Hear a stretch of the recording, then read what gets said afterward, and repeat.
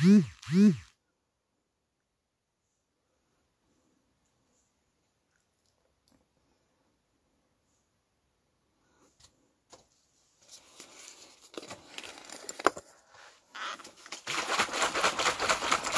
ewé nìkan mo fẹ́ rí bí o mi fẹ́ ọyìn ọmọ Ọ̀yọ́ ẹ mọ̀ wá bí o ọ̀sẹ̀ kan ní fi gbé láàyè ọ̀sẹ̀ kan ní. Fẹ́ new person o ọmọ ewé nìkan ni kó wá o ẹ máa bá mi tàbí pé ewé only mi ò fẹ́ foreigners bí o ìpè wà o ìfẹ́ foreigners o ìyà ń jẹ yín kẹrin rẹ́rìn torí mi mọ̀ tó ń pa yín lẹ́rìn.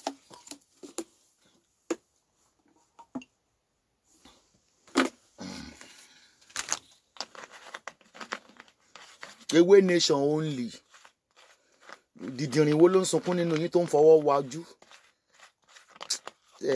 èmi tádé gòdì mo ti gba Ọ̀yọ́ empire mo ti gba Ọ̀yọ́ wọ́n má lọ tó fẹ́ dé àbí dèrè ẹ̀kọ́.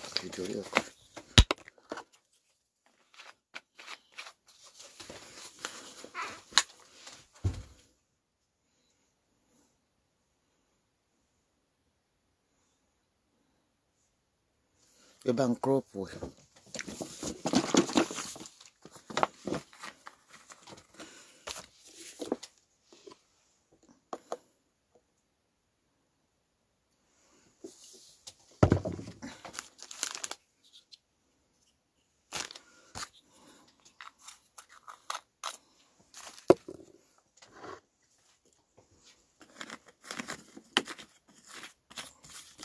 Orí yín á dára ẹ mọ̀ lọ bí gíga ewé only no visitor here Òòṣà mi Makanaki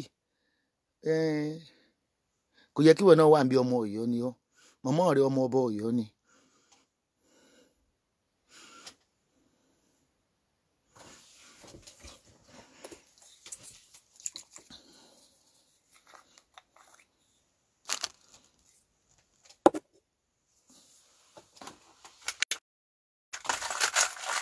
Á dáa fún yín ewé tó o bá ti ń sọmi ewé tí n bá rí orúkọ ẹ máa wọ̀n fún yín ni mo máa wọ̀n fún yín ibi tó ti dà ó ti àlejò mọ̀ ń bí àwẹ̀ kọ́mọ àlejò mọ̀ ń bí tí ké pọ́tà ò ń sọmi ewé jápa ẹ̀yin tẹ́ bá ń sọmi ewé máa dárúkọ yín sóyè yín.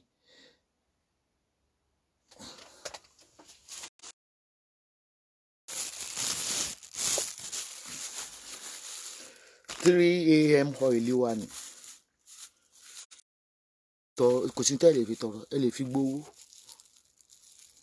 kò sí tẹ́ ẹ lè fi tọrọ ẹ lè fi ṣẹ́gun iṣu kẹ́ fi ṣẹ́gun àgẹ̀ màmá wáìnà tí mi dáná ẹ̀ jápa Naimoti ó yá jápa ewé nìkan adára wa mọ̀ tá a bá ríra wa o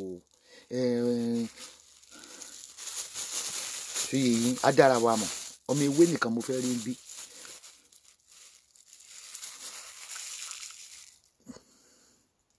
mi ìfọmọ Ọ̀yọ́ ń bí o ẹ mọ̀ tún àná yèyélúwà nọ́ọ̀sì kí ló mí kò ṣe mo bẹ́kùn jà ni mo fi jọ àǹtí mi yóò ṣàní bó ti gbalẹ̀ Ọ̀yọ́ tẹ́ bá gbọ́ pé Ògúnmọ́lá gbalẹ̀ Ọ̀yọ́ Báṣọ̀run Gáà mo ti gbalẹ̀ Ọ̀yọ́ lọ́wọ́ èèyàn ọmọ Ọ̀yọ́ ẹ̀ lẹ́nu ń bẹ̀ mọ̀ ẹ̀ láyé ẹ̀ lẹ́nu ń bẹ̀ mọ̀ bí ń ṣe gbé láì títí di Sunday ni ó bá parí tuntun kọ Sunday ṣàtìkan bí ń ṣe wá pẹ̀lú láì ni kí n wẹ̀ kí n kun mékọ̀pù yìí ń ṣe láì yìí mọ̀ mo fẹ́ fi yé yín pé ẹ̀yin ọmọ Ọ̀yọ́ mo fẹ́ lọ tún èmi gangan mo fẹ́ tún Ọ̀yọ́ ṣe torí ẹ̀yin tẹ́ ẹ̀ ní láàrí ọmọ Ọ̀yọ́ tẹ́ ẹ wà ń bẹ̀ ká kúlù fún yàrá yà yín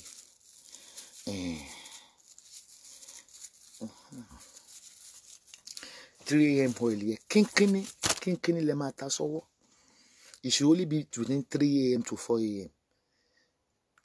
Olórí Ṣẹ́gun gbàwó lẹ́yìn dọ́mọ ewé àwọn new name tẹ́ ok ọmọ ewé ẹ máa sọ ewé nation ewé nation torí a fẹ́ yọ èpò ìlà ìlú mi dídìrín ọmọ ewé la pè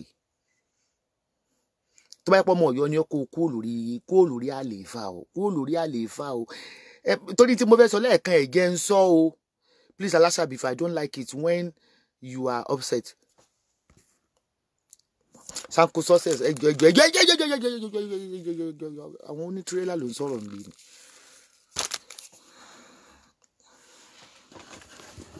Ó ní iṣẹ́ tẹ́lẹ̀ ẹni tó wọ́dẹ̀ 3 AM ọ̀ẹ́lẹ̀ wa bracelet nìyí. DKY ibi ò rò pé mo máa lè ṣiṣẹ́ ẹ̀ lọ́sẹ̀ yìí o mi ò rò pé mo máa lè ṣiṣẹ́ ẹ̀ gbogbo ọmọ ewé ní ìṣàn tó ń lọ bí eré tó ń lọ bí gíga ewé ní ìṣàn tí n bá rí àlejò ń bí màá fi ẹlẹ́dẹ̀ Ọ̀yọ́ ṣépè fún yín ilé Ọ̀yọ́ is beautiful Tony Cole japa ewé ní ìṣàn gbogbo ẹ̀ tán kọ ewé ní ìṣàn yẹn ẹ̀ ní fọwọ́ yín kọ kú ẹ̀ ní fọkà ọ̀run owó wíìlì lẹ́mọ̀ fi ṣe fọ́mọ ẹ̀ mọ̀ fi wíìlì ilé fún wọn ẹ̀ mọ̀ fi wíìlì ọlá fún wọn ewé ní ìṣàn ó dà báwọn bó o bá ń ṣe ewé ní ìṣàn mọ́ wà bí o èwo tún ní ọ̀pá kú ọmọ Ìgbò ìwọ náà tún ní ewé ní ìṣàn kò burú.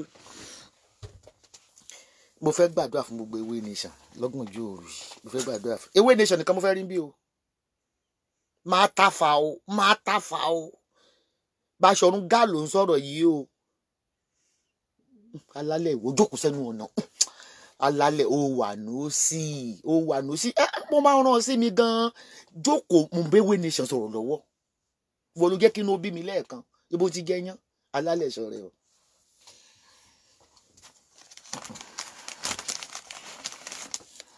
Màlíkà rán mi sẹ́yìn ewé nation àtẹ̀yìn tẹ̀ ẹ̀ṣẹ̀ join ẹ máa ní new ewé nation torí bẹ́ẹ̀ bá ṣe ewé nation ẹ̀ lè gbà àdúrà ńlá mo fẹ́ gbà o àṣẹ sì ń bẹ lẹ́nu mi kálágò kan òru tí ní pẹ̀lú àdúrà alágò kan.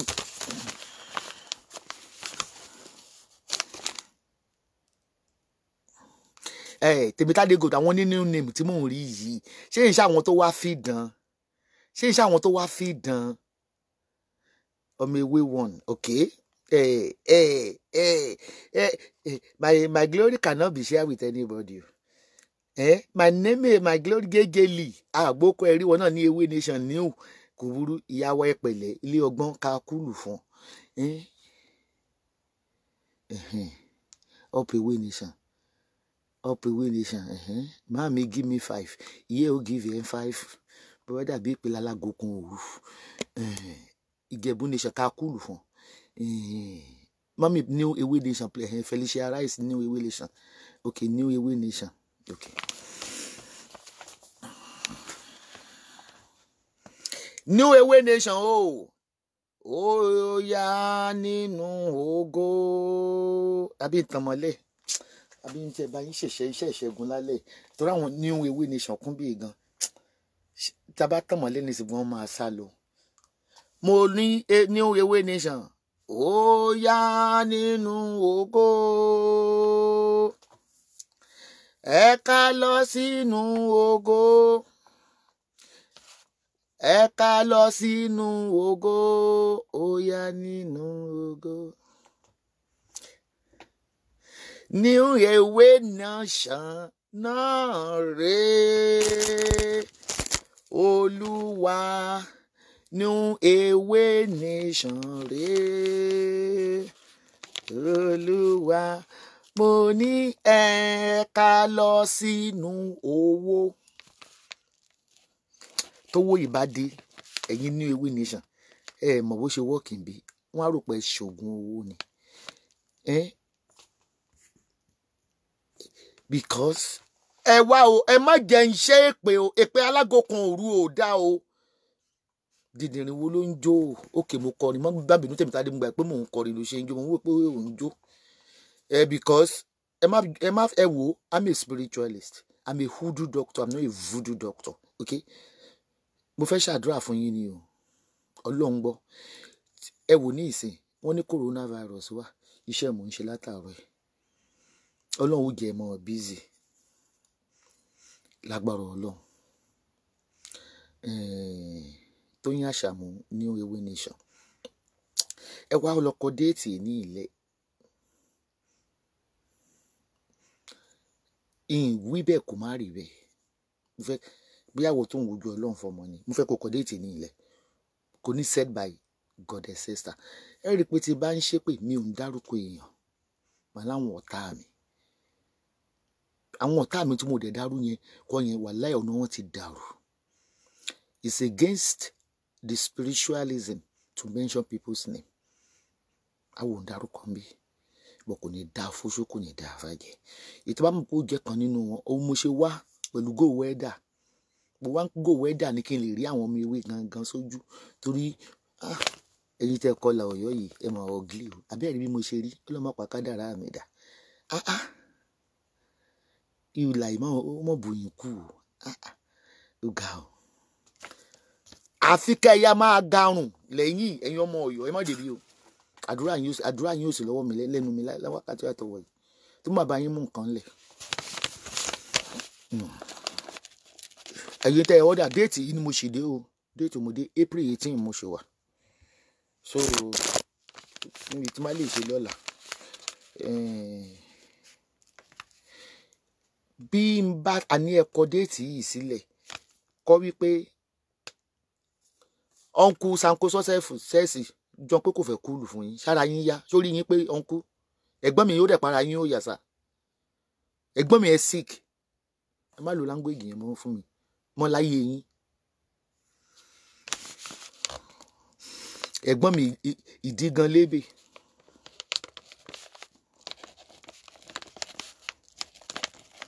bí ọkọ̀ àdírẹ́sì ìtàn kí wọ́n gbàdúrà fún yín.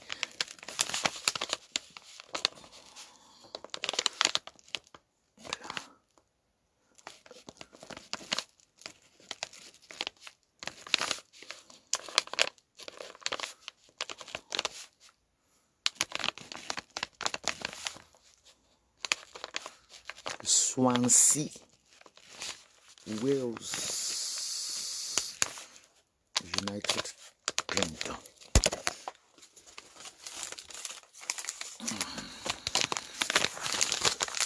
Owó dùn náà iṣẹ́ yìí náà ni ṣé ẹ mọ̀ pé tí máa fi WhatsApp mi hàn yín mo pa látẹ̀ kan ni ṣé ẹ rí ẹ̀yin ará Nàìjíríà mi ò mọ̀ tí mo lè ṣe sọ̀rọ̀ yín mọ́ o mi ò mọ̀ tí mo lè dúró pé kí n máa tèpè ránṣẹ́ sí yín báyìí níbi tá a bá dé mo sọ fún yín.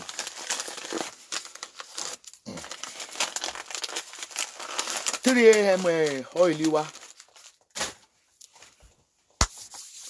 ṣé bá ti ta sí ọwọ́ báyìí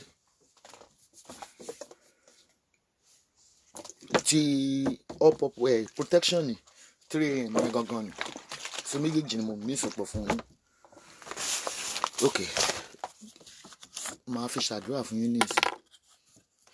Agbára ń bẹ nínú ẹ̀jẹ̀ ọ̀dọ́ ṣé bá ti fi bara wọ́ báyìí ẹ fi ra ibi ẹ fi ra ibi ẹ fi ra ẹ̀yìn ọ̀hún ẹ fi ra bí ẹ dẹ̀ fi ra bí wá tán. Agbára ń bẹ nínú ẹ̀jẹ̀ ọ̀dọ́ ṣé làmì ò ti parẹ́ rọ ọ́ìlì ò lè parẹ́ Ọ̀yọ́ mo ṣe wà Ọ̀yọ́ lọmọ láti ilẹ̀.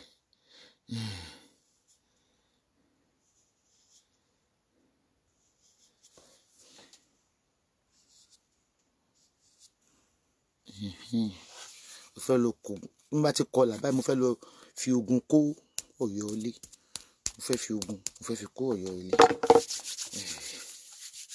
DORCAS ọmọ ológo mo fẹ́ ṣe táyìtù mo ṣẹ̀ṣẹ̀ rí mi ìmọ̀ pé ó ti wax rẹ́kọ̀dù fún mi aṣọ tí ẹ̀ mo rí ń kọ get off Sanko Success bí ti ẹ̀ mọ̀ pé mo rí ń kọ ó ṣẹ̀ṣẹ̀ gbọ́ ní lọ́dọ̀ that kókè dìlà tó ń gbé ní Montreal mo ṣẹ̀ṣẹ̀ gbọ́ ní ìmọ̀ pé ó ṣe ṣóò fún mi ṣóò mọ̀ pé ṣóò ti pọ̀ jù lẹ́nu ọjọ́ mẹ́ta àti èyí ní nǹkan tí n bá dẹ̀ ti wà ní iṣẹ́ báyìí mo máa ń fẹ́ kẹ́ ẹ ṣe ṣóò fún mi filamida kí n lè ṣàdúrà. Agbára ń bẹ nínú ẹ̀jẹ̀ ọ̀dọ́ àgùntàn ń bẹ nínú ẹ̀jẹ̀.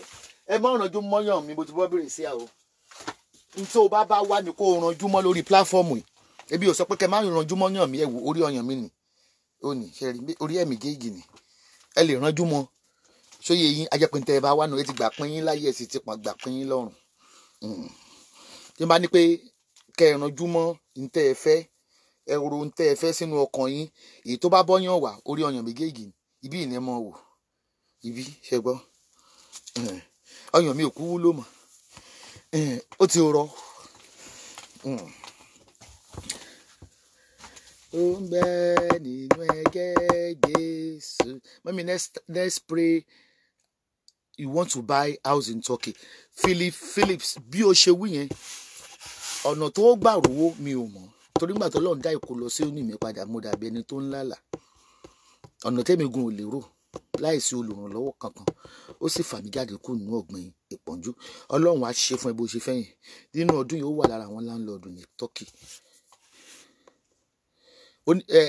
Ṣé pé 16 ní la Ọ̀yọ́ irọ́ ni mẹ́ta ni wọ́n láwọn lábàrà ni wọ́n láwọn mẹ́ta ni mo ṣe ń kọ́ la Ọ̀yọ́ ní èmi ni èmi balógun Ọ̀yọ́ báyìí bàbá lọ́yọ̀ ti dé mi ládé kábíyèsí wa Aláàfin ikú bàbá yìí wọ́n ti fún mi lẹ́gbàá kí mo ná ọmọ Ọ̀yọ́ ẹ̀gẹ́ ẹ̀yin ọmọ Ọ̀yọ́ ẹ̀yin náà ti ẹ̀ wò igi ti ẹ̀ wà yọ̀gò lójú ṣé mo fáìn pẹ̀lú láàyìn aláìbẹ̀ṣẹ̀ ọ̀gì lóyún àti tó pupa nù yín àti dúdú gbogbo yín ọ̀gì.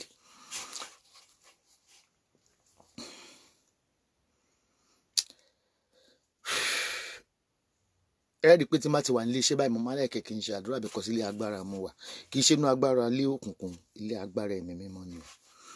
Àwọn tó ń ṣọ́ mi wọ́n pọ̀ lọ́wọ́ tó wà nínú ayé lọ. Ó yẹ kí bí mo ṣe ń ṣiṣẹ́ yìí mo rò pé àwọn ẹyẹ ó ti wá látẹ̀ẹ̀kan ni gbà tí wọ́n yá wèrè gbà tí wọ́n ṣí èrè gbà babaláwo ò fẹ́ kúkú òjijì gbà tí yóò ṣe pé eléégún ò fẹ́ wọlẹ̀ bí àrà. Ọlọ́run á dẹ̀ ṣí gbogbo yín ní ojú inú ẹ̀yin newcomers. Ọlọ́run á ṣí yín ní ojú inú your third eye. Ẹni tẹ́ bá ń tẹ̀lé ẹ máa fi sádùúrà kẹ́ tó sùn kẹ́lẹ́ fẹ́ mọ irú ẹni tó jẹ́ mo fẹ́ kẹ́ mọ irú ẹni tí mo jẹ́ bí n bá ń lágbára òkùnkùn ẹ máa rí mi ó di dandan kẹ́ rí mi nínú aṣọ dúdú àti pupa bó tẹ́ bá ti mi aṣọ tẹ́ máa rí mi nínú ẹ̀ aṣọ funfun pẹ̀lú fìlà bí màlẹ́kà funfun ẹ dẹ̀ ra àwọn màlẹ́kà tó ń fò tẹ̀lé mi lẹ́yìn wọ́n á dẹ̀ gbére yín wá fún yín. Mo fẹ́ fún yín gẹ́gẹ́ bí ẹ̀bùn àsìkò tẹ́ máa rí mi gan mo lè wà níbi iṣẹ́ bó táwọn màlẹ́kà tó ń ṣiṣẹ́ wọn yípo òkèèrè àwọn èèyàn ló dẹ̀ máa ń rí màlẹ́kà mi gan tó máa ń ṣẹ́gun rírí tó máa ń ṣẹ́gun àìrí fún wọn ògo ní forúkọ ẹ̀ lókè wọn. Anyway ẹ̀yin tí ẹ ṣẹ̀ṣẹ̀ change tẹ́ ẹ ṣẹ̀ join wá ṣẹ́rí gbogbo àwọn ọmọ ewé tẹ̀ ń wo ìkòsò lóṣì nínú wọn kò sí olùṣì nínú wọn adájọ́ èkó ó wà nínú wọn àwọn ọba tó ń fọ́lò mi wọ́n wà nínú wọn àwọn ọba mélòó kan tán láwọn ò ń fọ́lò mi mo kàn máa ń wí pé so àwọn ọba ò ṣèkà kì í ṣe gbogbo ọba ló ń ṣèkà torí tí ọba bá jẹ́ lẹ́mìí òkùnkùn olẹ́mìí òkùnkùn ò lè fọ́lò mi sẹ́ ara máa níkú ni oníṣẹ́ bí ò lè fọ́lò mi ìpọ́njú máa jẹ́ tiẹ̀ ṣé rí lára àwọn ọmọ tó pera wọn lọ́mọ ewé náà àjẹ́ wà nínú wọn oṣó wà nínú wọn ẹ má dára dé wọn ẹ kún mọ̀ pé orí atẹ́gùn la bẹ̀rẹ̀ tí n bá yọ idà ìṣẹ́gun mi ní ìsìn ẹ rí i pé 1.5 tẹ̀rí ó máa já lọ sí 600 ni tí màlẹ́kà bá gbé dà sókè wọ́n máa ń sá lọ tí má ti ní olúwa wọ́n máa ń sá lọ ni ọlọ́run á yí wọn lọ́kàn padà ọ̀pọ̀lọpọ̀ ló wà nínú ẹgbẹ́ òkùnkùn tí ó mọ̀ pé òun wà nínú ẹgbẹ́ òkùnkùn nínú wọn ṣùgbọ́n agbára tó ń gbà kì í ṣe agbára tí èèyàn ò lè kọ̀ sílẹ̀ torí kì í ṣe ẹyẹ ayé ìwà kan máa ń tàn wá Nàìjíríà pé àwògbẹ́yẹ mi ó yá wá pọ̀ ẹyẹ kò sí nǹkan kan tó ń jẹ ẹyẹ èrò ọkàn burúkú òun ni ẹ̀mí òkùnkùn dẹ̀ pọ̀ lórí social media mo dẹ̀ ọ̀pọ̀lọpọ̀ 50% wọn mo ti bà ayé wọn jẹ́ pátá tó máa ń ṣe iṣẹ́ àti báyìí ẹ lọ pa ESABOD o ẹ lọ lù ú pa o ó ti bà ayé ọmọdé jẹ́ o ó ti bà ayé ọmọ wọn bàjẹ́ wọn sọ lóòótọ́ mi ṣáà ní school driver tí mo fi lọ bá ayé ọmọdé bọ̀ tí tó máa ń sọ ní pé gbogbo agbára tó ní pé ẹ ní rí ògo yín lò gbogbo ogun láti ibi tán ti bí yín tó fi dé ìlú òyìnbó àbí ní Nàìjíríà tí ẹ wà gbogbo monitoring spirit ṣe àwọn gangan wà ní ikú torí pé wọ́n lè rógo Ọlọ́run láyé yín ṣùgbọ́n gbogbo tó ti ara wọn jáde owó ni ọlá ni ọmọ ni ó máa di òkú mọ́ wọn lọ́wọ́ ìkorò ẹkún. Gbogbo èèyàn kọ́ ló ń ṣàdúrà yẹn tó ń gbà, pásítọ̀ náà lè ṣe fún yín kó ń gbà o, ṣùgbọ́n ẹ̀yin ẹ gbé mi wò, ẹ gbé mi wò pẹ̀lú pásítọ̀ chọ́ọ̀chì yín kẹ́lẹ́ fẹ́ rà wá méjèèjì. Bí kò sí ti ẹnu, kò sí pásítọ̀ tó wà Nàìjíríà tó lágbára tó mi, tí gbogbo wọn ló ti fi mi wò, kò sí èyí tó lè rè mi. Agbára ta fún mi, bí babaláwo náà ṣe máa ń sọ pé òun ìyá àwọn, èmi náà ń fọwọ́ sọ̀yà ni, kò sẹ́ni tó lè gbé mi ṣubú. Ẹ bá dá bẹ́ẹ̀ yóò máa rùkú wọlé, yóò máa rùkú jáde ni. Kí ló jẹ́ rẹ̀ pé àwọn ọ̀tá mi, ẹ rí i pé inú fake profile wọ́n máa ń wà, wọn ò bí àwọn rí kán sọ ojú wọn. Inú ìpọ́njú ni wọ́n wà, inú ìbìnújẹ́. Ètò lóyún inú ẹ̀, oyún ẹ̀ máa ń bàjẹ́ ni. Wọ́n fẹ́ràn ara wọn sọ ni. Wọ́n lóyún àwọn tó ti bàjẹ́ o, ESABOD máa ń pa àgbámọ́dé gynecologist tí ń ṣe operation. Ẹni tó lágbára tó ń bá mi ṣiṣẹ́ lágbára gan. Ẹ̀gbọ́n mi mention the name of Omewe that insulted you, sir. Táwọn sọ pé wọ́n insult o. Sanko ẹ mọ̀ fi Sanko success lé. Ẹ mọ̀ pé àgbà ti dé. Wíkẹ̀ lára don't mind it. Ẹni tó máa insult kò lè ju Pinky Pius lọ. Ó nìkan lẹ́nu ẹ gbọ́rọ̀. Mọ́mí ọlọ́pàá ẹ̀ka lẹ́mà. Ẹ bá àgbà glasses yìí lè. Tí máa fẹ́ lọ sí astral plane ni mo máa ń lò. Mọ́mí mi ọlọ́pẹ́. Ibi mo kábíyèsí olú ọba Làbídì mọ̀ ti jáwé fún mi lọ́yẹ̀ẹ́. Ibi lọ gba ọ̀gá gbogbo wọn lọ́yọ̀. Wèrè kan tẹ̀sí mi sórí WhatsApp. Ó ní wọn bí mi rí kí n bú ọba Ìlọ́rọ̀gún. Ọba Ìlọ́rọ̀gún ò tí ì kọjá ààyè rẹ̀ ni. Kò sọba tí ń lè bù tí mi ò lè sọ̀rọ̀ ẹ̀, èmi ń bọ́ba. Ọba Ìlọ́rọ̀gún àwọn ọba alápọ̀nlé ni wọ́n. Èmi ń ṣàdédé píkì ọba. Ní tó bá ti wà nínú news lèmi ń gbé jáde. Bí news bá gbé jáde ní ìsìn pé Ìlọ́rọ̀gún ṣe báyìí, ó di dandan kí n wá sọ. Ṣé ẹ gbọ́? Ó ní mi ì lè bú ọba Ìlọ́rọ̀gún, mi ì lè bú ọba Ìbàdàn. Ebi ò ń bú ọba torí pé ẹ ponú nítorí lórí burúkú ẹ̀dá ni yín, táyé yín ti bàjẹ́, mi ń bọ́ba. Mo ń sọ̀rọ̀ sọ́ba ni. Ṣé yín? Mo ń blọ́ọ̀gì wọn ni. Ọba Ìbàdàn ò ṣẹ̀mí. Iye tó ń gbà fáwọn tó ń joyè ní kó wọn lọ dínkù. 50 million yẹn ti torí mi mọ iye ayé tẹ̀yìn gan ń jẹ. Bí èèyàn fi mí joyè, yín nà pa. Ibi ní ń dà fún irú. Mi ń ṣe ẹgbẹ́, mi ń ṣoyè, mi ń kọ́ rẹ̀. Jẹ́ máa fọwọ́ kan ṣiṣẹ́ lọ. Jẹ́nẹ́ sùn, kí ni yẹn fẹ́? Lẹ́kẹ̀ kóra. Kóra. Kó. A ní kóra o, gbogbo ẹ̀ ló ń ṣiṣẹ́ o. Ìtẹ́ bá fẹ́ nínú ẹ̀ ni kọ́lọ́dì wà. Kọ́lọ́dì wà. Kóra. Kóra. Kóra. ESABOD ọlọ́múrọ̀rọ̀ máa wọlé o tèrè nànà jalankato ọlọ́múrọ̀rọ̀ máa wọlé o kí wọ́n máa kó bírèzì àtàn apá wọn tún wá buṣu lẹ́yìn ìbí iṣu yẹn tó yìí bí yẹn gbérú àwọn yẹn sórí bẹ́ẹ̀dì ẹsẹ̀ bẹ́ẹ̀dì yóò kàn ọkùnrin wo ni yóò gbèrú wọn sílé àmọ́ tí má ti di àdìmẹ́rù mi báyìí bí bàbá Zùwé ọlọ́múrọ̀rọ̀ mọ́ wọlé o báwọn yóò bá bọ́ bírèsì àbá orí ẹ wọn ń gba orí ìdọ̀ wọn ni yóò mọ́ gbà níbi bẹ́ẹ̀lì ọmú òfò wọ́n bọ̀ wálé ayé wọn tọrọ owó ọmú wọn gbé wá ló ṣe jẹ́ pé wọ́n bá ti la ọyàn wọn ẹni kan yọyọ wọn síta wọ́n là níbí báyìí wọ́n máa ń gbé kokéènì sínú ẹ̀ náà wá ràn pa ni wọ́n fi ń gbé kokéènì lọ Libya. Ẹ má ní èwo ni pray kí ló dé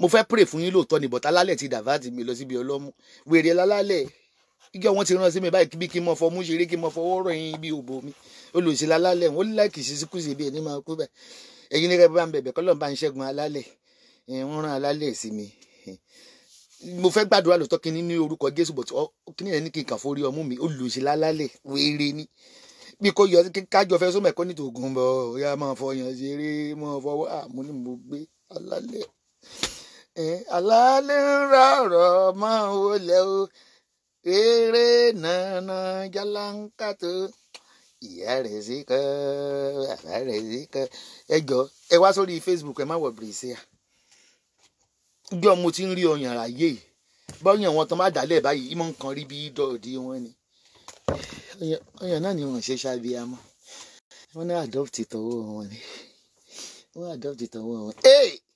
ẹ̀yin bloggers mo bẹ̀ yín ìyá Ìbàdàn ẹ má bínú mọ̀mọ́nà Máyọ̀wá ẹ má bínú DKY ẹ má bínú Pọ́sàn Pọ́ndé ẹ má bínú mo lè bẹ̀ yín ni mi ò lè fọ́ọ̀sì yín àjàjà bísí yín ò ń gbọ́ràn. ẹ rí i pé mi sábà ṣe program ẹ̀ mi sábà ṣe program ẹ̀ ó lè bú òkùnkùn jíjìjì kò ní bírèkì bó ṣe wà yẹn ibi tó ti lọ gba tírénì ibi tó ti mọ́mì wẹ́ẹ̀sì ọ̀bẹ̀rẹ̀síà ó wà níbi ojú òbò ìyá ẹ̀ ibi tó ti lọ gba tírénì kálí mi mo tírénì ẹ̀ ní ẹ pé mi mo tírénì DKY ó ní bírèkì dábàá tí bá sọ̀rọ̀ ó ní bírèkì ibi tí Bísí ti gba tírénì ò dáa ọ̀dọ̀ àwọn fẹ̀gẹ̀wẹ̀ ló ti wá. I'm still small to say anything about Onoba matter. Please, I need your prayer hand. Ṣé mo ní kó sọ lórí ọba ni Adé Blessing? Ọ̀rọ̀ ọba kì í ṣe ọ̀rọ̀ tẹ́ lè dá sí o. Ẹ má dá sí o. Mo ṣe ń caution gbogbo ẹ̀yin speakers ẹ má dá sí o. Ebi ò lè kó àwọn ọmọ tèmi kí n da ìyẹ́ bó wọn kí n rán ọmọ ọlọ́mọ níṣẹ́ dé tòbi. Kì í ṣe iṣẹ́ tọmọdé lè ṣe o. Ẹ má tiẹ̀ dá sí rárá. Ẹ lè bú any other person, ẹ lè bú olóṣèlú, ẹ má bá wọn bú ọba o. Ẹ má dá sí rárá. Iṣẹ́ ẹlẹ́yẹ méjì ni. Ẹ ṣe jàre olórí. Wọ́n ní alálẹ̀gẹ́ kí iye ewé gbá àní ìgbádùn nígbà tí wọ́n ti rán sí mi. Ṣé mo gèèyàn ẹ̀rí tí mo wọ kóòtù Sunday? Ẹ ojú lásán mo fi wọ kóòtù ni. Ṣé mo ń lọ post office ni àbí mo lọ sí mo jẹ́ bí clerk kóòtù? Ó ti yẹ kẹ́ ẹ fura sọ̀rọ̀ mi láti jọ Sunday. Ẹ̀rí tí mo wọ súùtù ni. Tí mo wọ súùtù ní Sunday. Iṣẹ́ alálẹ̀ ni. Indictate fún mi ni. Irú bí mo ṣe fẹ́ wọ̀ láti bọ́ ní bọ́ aṣọ kó wọ kóòtù. Kò burú.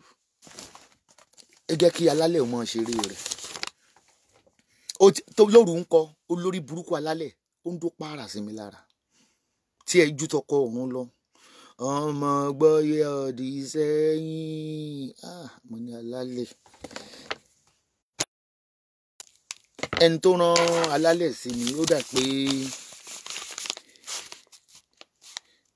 nítorí pé mo sọ pé mi ò dòkó mọ́. Alálẹ̀ wádìí ń kú bọ́ọ̀sì sí mi nígbà ó dọkọ ọ̀run. Dídò ìní ó kó alálẹ̀ sí ìdùn lóòótọ́. Ẹ̀pà ń jọ̀nù lálálẹ̀.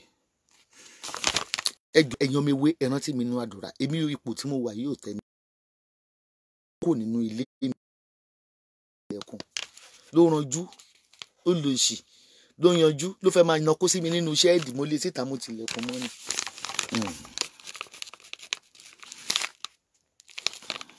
So lọ́wọ́lọ́wọ́ yìí o ẹ̀yin ọmọ ewé tí n bá ti gbádùn máa sọ fún yín bọ̀ tó lọ́wọ́ yìí tí gbádùn ìgbádùn ara mi ó tún ṣe ló tún bula Ọ̀yọ́ fún mi.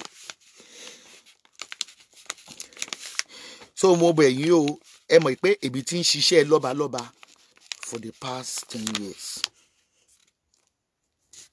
So yìí kì í ṣe tẹ̀lé rárí sí o iṣẹ́ àgbà ni o torí awo ló ń gbá wo nígbọ̀wọ́ ni ẹyẹ ló dẹ̀ ń jẹ ẹyẹ o. Iṣẹ́ tí àwọn olórí burúkú tó ń pariwo iṣẹ́ tí mo specialize lè lórí mi. Ọba tó bá ti ṣe mistake olórí burúkú tó tẹ̀ mí pé ṣé mo lè bú ọba lọ́rọ̀ Ògùn bẹ́ẹ̀ ṣe sọ́ngbà tí ọba Ifẹ̀ nìyẹn. Bẹ́ẹ̀ ṣe gbà tí mo ṣe ọba Ifẹ̀ for 2 years bẹ́ẹ̀ ṣe sọ pé kò jẹ́ ṣe Ọ̀yọ́ bẹ́ẹ̀ Ọ̀yọ́ ó pa láàrin ìjọ mẹ́rin yóò ṣe pa mí. Ibi iṣẹ́ mi mò ń ṣe ó dẹ̀ tún kọyọ̀ nù. Ìbàdàn tí ọba Ìbàdàn tí yẹn jẹ́ ni tí ọba Ìbàdàn jẹ́ ni ọba Ìbàdàn torí wọ́n tún ti fẹ́ gbọ́n tẹ̀ fún ṣàn kankan ṣe ṣùgbọ́n Ìbàdàn gbọ́dọ̀ jẹ́ fún ara wọn kán reduce 50 million yóò tún pọ̀ jù dó wọ́n deny rẹ̀ wọ́n ti gbé news dájá ó deny pọ́n ò gba 50 million but Chief Lékan Balógun sọ pé iye tó ń gbà nìyẹn ẹ̀dẹ̀kan náà dẹ̀ pọ̀ ìwọ ṣáàtì wá pé iye tó ń gbà nìyẹn pọ̀ but still tí wọ́n ti deny ẹ̀ so èyí tẹ́ bá fẹ́ oyè tẹ́ wálé ayé wájẹ oyè tẹ́ wálé alájẹ nítorí oyè lọ́dọ̀ ọba kò yẹ kó mú owó dání láyé àtijọ́ kò mú owó dání ẹni tó bá dá ní community èèyàn ló ń joyè ẹni tó máa ń tún ìlú ṣe ló ń joyè kú tí ẹ̀ mówó dání. It's just like bí àwọn politician bó ṣe ń gba owó ńlá lọ́wọ́ èèyàn pé wá jẹ chairman wá jẹ kíní àmọ́ pé politician nìyẹn tó wá di pé ọba ṣé contract wọ́n fẹ́ gbà láàfin ni wọ́n gba contract 50 million ẹ̀ mọ iye adúró owó ń pọ̀ 30 million gan pọ̀ torí press kíní sọ pé 30 million ni kì í ṣe 50 million mọ́ torí pé mo fẹ́ joyè kẹfẹ́ fi èlò ni wọ́n tẹ ìwé àkókò ntẹ́mi mi máa ń bá wọn ọba wí gidi bọ̀ kì í ṣe ẹrù blogger kankan blogger tó bá dẹ̀ fẹ́ tẹ́rí sí kó náà tẹ́rí sí torí oníkálukú mọ́ tó jẹ tẹ́lẹ̀ ẹkùn oyè tí a bá máa how I wish kí n jọba Nàìjíríà kí n sì get president at the same time my discipline àwọn èèyàn gan because oyè jíjẹ is not all about money. Èèyàn lè fi teacher láyé àtijọ́ ń fi teacher jọ olùkọ́ torí pé ó ti wà in service for years. Gbogbo àwọn ọmọ tó jáde ní school wọ́n ń ṣoríire wọ́n máa ń fi wọ́n joyè láyé àtijọ́. Àtúnlùtò of kìnní kan wọ́n máa ń fi wọ́n joyè. Ẹni tí ó bá ń ṣiṣẹ́ community tó ń ṣọdẹ fún community tí ò dẹ̀ gba ṣe ọdẹ tó ń la títì tó ń tún àdúgbò ṣe wọ́n máa fi wọ́n joyè láyé àtijọ́ 50 million yẹn ti pọ̀ jù níyì pé bó lè bá gbé 50 million wà bá yẹn fi joyè ẹ já stop ẹ òrìṣà ESABOD ò fẹ́ bẹ́ẹ̀ mi ò láìkí ẹ̀. There is just like a discrimination kan stigmatize àwọn olówó láàrin àwọn tálákà kódà ọdún tó lówó lọ náà ń tálákà ò lọ. Ẹ̀yin ọmọ Ọ̀yọ́ mò ń bá wí o ṣe pé mo kíní baálẹ̀ Ọ̀yọ́ ni mí báyìí Báṣọ̀run Gáà wọ́n ní ẹ bá rántí ikú Báṣọ̀run Gáà ẹnu ọmọ Ọ̀yọ́ náà láti gbọ́ kò má tà ẹni ìkú léèyàn lẹ́kọ̀ọ́ kí pátápátá bó bá pokùnso àìmọye gbogbo ẹni tó ń pokùnso tí ò joyè àmọ́ ẹni tọ́kadà ń pa ní títì kò sí ikú tẹ̀yìn bá ti lọ́rùn náà ó kù ní ó kù ikú ẹfun ṣe tán kò má tà ó ti kọ́ pé òun ò kú ni bọ́lá bá di pé ẹ̀ dàgì lù mí pa ni igi lẹ́ẹ̀fì lù mí pa ẹ mọ gbogbo ọ̀nà kan lèyìn ó gbà kú ókè àwọn tí kíní coronavirus ń kọ́ àwọn tó ń kó sínú tó wà nínú ilé tí inú ilé máa jó ń kọ́ bọ́ba rántí ikú Báṣọ̀run Gáà ìrù ó bọ̀ kò ṣe nǹkan kan ó kú náà nù gbogbo náà ládágbádá kú ẹ mọ̀ bóyá mi gan bóyá máa wọlé ni bóyá mi ìyìn kú bí mo tẹ̀ ṣe ń wo agbára tá a fún mi yìí mi rò pé mo máa kú o èèyàn mi wékẹ́ arẹ́dì o mo máa wọlé ní wàá fi ṣéènì sórí ilẹ̀ ṣéènì yẹn mọ̀ lọ bọbẹ̀ lọ́dọọdún ilẹ̀ bá ti lanu báyìí bá ti wọlé má dẹ̀ di ṣéènì yẹn ni kẹ́ mọ́ ọbọ ẹ sáà mọ́ fún mi ń ṣe náà pù kẹ́dẹ̀ máa ra sìgá síbẹ̀ iṣẹ́ ta ló kàn Canada ló fẹ́ diabetes ìjọ ń gbàdúrà fún yín. mo ṣe candle back to sender àjọ yẹn náà gbọ́dọ̀ wà ó nìyí ẹ jẹ́ ká fi yìí ṣépè fún wọn run devil ṣe ti rí run devil ẹ fi mọ̀ pé mi òkùnkùn wà níbí ẹ bá mi kọ iye tó wà ní orí line ìsìn 1.6 ẹ máa wọ ẹ rí pé nísìn ẹni orí yọ ó di ilé powder back to sender ẹni orí yọ ó di ilé èṣù ó lè kọ́lé tí Jésù bó kọ́lé a ó turn back evil èṣù lè kọ́lé tí Jésù bó kọ́lé a ó wò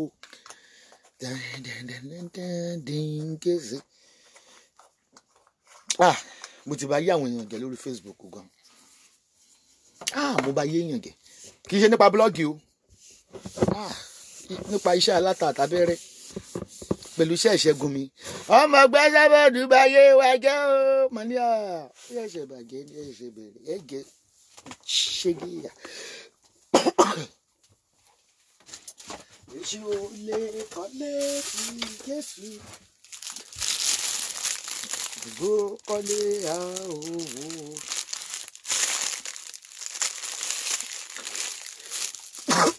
Powder yẹn le gan sulfur wà ńbẹ̀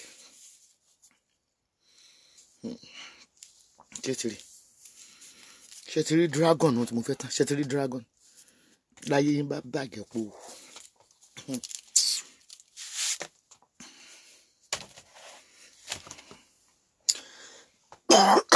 jẹ́ kí n sì máa sulfur powder yìí. Irọ́ tí bá ti fẹ́ ṣe ìṣòro mo ṣe mọ́ mú mi lóhùn ní ó fẹ́ mọ́ mú mi lóhùn. Àwọn ní kọ́mà ló ládùúrà yìí o. Mo fẹ́ kọ́ lọ́n kó fún kọ́mọ̀ yìí pé Ọlọ́run ẹ̀mí mímọ́ ló ń bí mi ṣiṣẹ́ tèmi. Mo ṣe ìbínú jù mí lọ. Èèyàn mi ò kùnkùn tẹ́ ẹ̀ dá mi mọ̀ ẹ̀ dá mi mọ̀. Gbogbo oògùn tẹ́ bá nínú ilé mo ti bàjẹ́. Òfìfo lẹ gbé sínú ilé, gbogbo oògùn tẹ́ gbé sínú ilé ti dòfo. Bí mo ṣe ń sọ yín blọ́gàsì mo bẹ̀ yín ní ẹjọ́ nítorí Ọlọ́run ẹ bá ń fi ọkọ mi lẹ̀ ẹ bá ń fọkọ mi lẹ̀. Ẹ mọ̀ pé bí ìfẹ́ bá ṣe pọ̀ tó náà nìjà máa ń pọ̀ sí. Bí ìfẹ́ because oyún ẹ̀ tí mo lóyún ẹ̀ tí mi ò tí wọ́n sọ pé èjì ni ìjẹun rí bí mo lóyún fún gbà mo lè kó oyún yàn kan develop ni wọ́n ní èjì ni wọ́n ní oyún menopause ẹ bá ń fọkọ mi lẹ̀ iye tó ní ká má jà lọ́la. Bí ìfẹ́ bá ṣe pọ̀ ni ẹ mọ̀ pé kíní rẹ̀ dùn kíní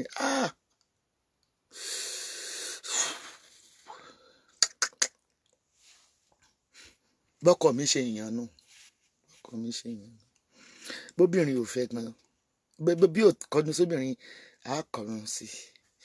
So ẹjọ́ ẹ̀yin blogger ẹ̀yin inú fún mi ìbí náà ti gba mẹ́sẹ̀gì lẹ́nu ẹ̀yin inú fún mi mi ì fẹ́ sọ jù bẹ́ẹ̀ lọ tó dáa bá sọ fún wọn pé n ta sọ ni true manager wọn ní rọ wọn ní bẹ́ẹ̀ sọ̀rọ̀ èfilẹ̀ òun gan ó lọ́ọ̀fù mi ṣùgbọ́n ó lọ́ọ̀fù mi in tó máa ń bá mi jà lérí ta máa ń jà ní wípé ó ní mọ kó bọ̀ wálé ó ní kárẹwà kókó wálé o kárẹwà kókó wálé ìjọ nítorí Ọlọ́run dẹ ẹ̀yin ọmọ Ọ̀yọ́ regardless bàbá Ọláàfin wọ Ọ̀yọ́ gan tẹ́ ń pariwo ẹ̀ gan is an educated person, he's not an illiterate like you people. Baba knows I'm a blogger and he watches me. Wọ́n lè ṣe kọ́ máa wò mí. Bàtà mo sọ fún yín pé ìgbà tí wọ́n bá mi sọ̀rọ̀ gan àwọn ni mo dẹ̀ máa ń pa wọ́n lé mo ní ẹ má bínú jáde iṣẹ́ kan yìí ni. Ó lè kan bàbá Ìjẹ̀bú lọ́la bọ̀ kò tẹ̀ lè kan bàbá Ìjẹ̀bú ìtẹ́ bàbá Ìjẹ̀bú mú mi. Bàbá àwọn ọba yòókù wọ́n mú mi. Majority àwọn ọba ló ń follow mi. So to be honest ọba Ọlọ́run ò ní gbé yín yílẹ̀ ṣẹ́rí tí èèyàn bá ti ṣòṣèlú báyìí àrífín ni ẹ wọ́ báyìí wò àánú ẹ̀ ń ṣe mí ni mi ṣe ṣiṣẹ́ Olúwo fi wò kì í ṣe pé kò wà faulty àbí kò ní fault nínú gbogbo ìwà tó ń wù ẹ mọ reason tí mi fẹ́ ṣiṣẹ́ ṣé a fẹ́ búlé ẹ̀ pa ni because èmi nìkan ni mò ń ṣiṣẹ́ ọba yòókù so àwọn ọba yẹn dẹ̀ ti mọ̀ wípé alálẹ̀ ni yóò jìyà rẹ̀ but àwọn tó pọ̀ lórí ọba Ìwó yẹn ti pọ̀ jù wọ́n ti pọ̀ jù bully yẹn ti pọ̀ jù ó dẹ̀ máa affect emotionally ṣé kó wá tó wá dá kí n fi kún ni kẹ́ bá lè mọ̀ pé mo wà considerate yẹ pé mo bẹ̀rù Olúwo comment ti pọ̀ jù lórí Instagram ó ti pọ̀ jù we have to be considerate sometimes. Especially ìṣẹ̀pá àwọn bàbá Ọ̀yọ́ àwọn ti less experience news ìṣẹ̀ máa gbé wọn either for positive or negative but bọ̀bọ̀ Olúwo yẹn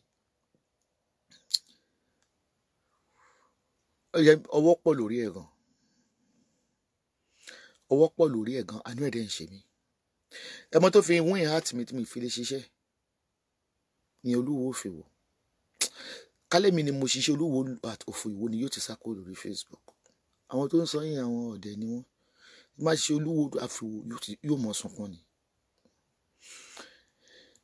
mo fi ọ̀rọ̀ Olúwo Ìwó mo fi wé ọ̀rọ̀ ara mi pé ìkòkò tó bá máa jẹ ata ìdí àgbóná bí àbá kọ́ látọ̀run wá pé ó máa jọba olóṣèlú ò ní fi síbẹ̀ bó tẹ̀ jẹ́ pé Ifá ló mú wọn gbogbo tó bá ṣẹlẹ̀ láyé yìí bá a ti kọ́ ni.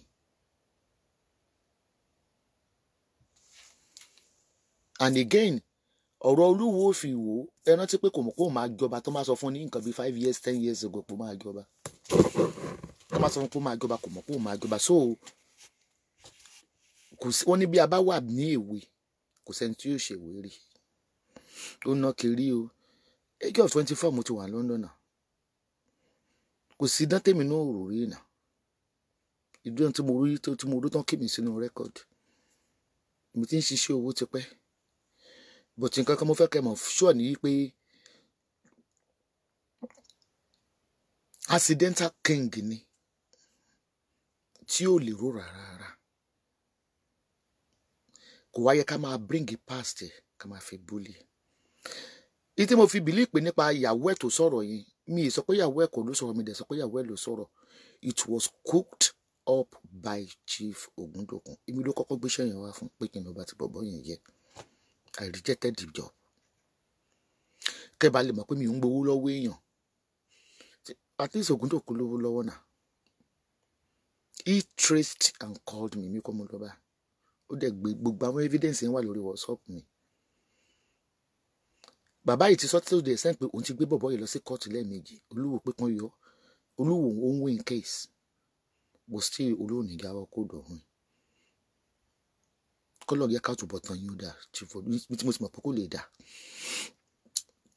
Èmi ò ń ṣe blogger kan tí ò ní bẹ̀rù Ọlọ́run tó ń fi gbá kọ gbọ́. Tí mò ń sọ nípa àwọn ọba òótọ́ ni. Ẹ̀yin dẹ̀ mọ̀ pé òótọ́ ni. But mentality tẹ̀ máa ń sọ pé wọn ò ń bọ́ba. Kò sẹ́ni tó bọ́ba. Ṣé mo pe ọba ní orí ẹ̀ ò dáa ni àbí mi ní kò ní dáa fún ìyá ọba ni? Ìyá ń bọ́ba. Ọ̀tẹ̀ ti pọ̀ jù lórí bọ̀bọ́ yẹn Ògúndòkun dẹ̀ ni. Òun ló lọ bá gbogbo àwọn bloggers yẹn. Òun ló lọ bá gbogbo àwọn bloggers yẹn pátá. Ibi ló kọ́kọ́ gbé iṣẹ́ yẹn. Wọ́n dàbí ìgbà tí ọmọ oní Canada yẹn tó gbéṣẹ́ Wàsíù wà. Ó ní mo ti ń blọ́ọ̀gì Wàsíù ti pẹ́. Pinnu sì ti ń blọ́ọ̀gì Wàsíù ti pẹ́. Ìtí mo dẹ̀ máa ń ṣe ni pé mo máa highlight news ni. Even I worked in a television station in Dublin. I highlight news for them, which I will post the video. I've been a newscaster in Ireland before Facebook. They wanted me to be highlighting what is going on in African and the Irish television. It's on YouTube. I do highlight. Okay, the way you might feel highlight, you might not like it because I'm too vulgar. My vulgarism, mumumbadan. Badi dubu náà ṣe máa ń sọ̀rọ̀ náà. Ló ṣe dàbí èébú lójú yín. Màá sọ ní sọ tó máa fi dùn yín lápá kan, tó sì mọ dùn máwọn ẹnìkejì náà lápá kan. Màá fi ẹ̀, but I will never abuse any ọba. Gbogbo bí èmi àti Ọ̀jájá ṣe jà tó. I know he love me. But he invite me sí UK ta ríra in London. The reason is wípé mi ò lè bá any ọba ṣọ̀rẹ́. They are my fathers. Mi ò lè bá wọn ṣọ̀rẹ́. I can't close to them. So that jọ́ tó máa ṣe rere, màá yín wọn. Jọ́ tí news bá dẹ̀ ti kún ṣe tí ò dá, màá wá ṣiṣẹ́ wọn. I'm a true sayer. I don't keep any friends. Àwọn ọmọ ìwé gan máa ń jẹ blogging. Tèmítádé Gold tẹ́tí ẹ̀wọ́ yẹn ó jẹ blogging bàgẹ́. Nígbà tí blog ẹ̀ bá máa sá lọ fọ́sẹ̀ méjì ni. Tó bá yá tún rápálá wọlé padà. I always say the truth. And you should all remember that if there is no smoke, there is no fire in every news. If you don't want to be in a blog, they call all bloggers, all journalists, they call them bullies. They call them that they are libeling. Of course, that's newspaper Tinumbu. Newspaper Tinumbu. What's in a case in court for libeling? So it's not new. It's not new. Even if you Google any journalist, including the Oyibo, libel, no man for, of course, wrong with Lama so and I've reached a stage in life, and I'm very proud of myself. I will be the first African journalist being brought to the court in Republic of Ireland. It will ever be in their diary. So I'm popular. Newspaper gonna be me. So you never court to Okola Parubo. Tell you about the stage you can't your voice is heard. That is why I cannot practice my journalism in Nigeria. I could have been arrested or killed because people hate the truth. And I don't give a burger to anybody. I love King Ojaja. He knows I like him. But there's certain things Tom and ridicule. And I just like it. Yeah, my reason of like it. Oh, cautionary again. Mo bá fà fọ́dún kan. Wọ́n ti cautionary again because gbogbo nǹkan tó ń ṣe ń gbà yẹn kò fún wọn ní privilege, kò fún wọn ní respect. People are complaining.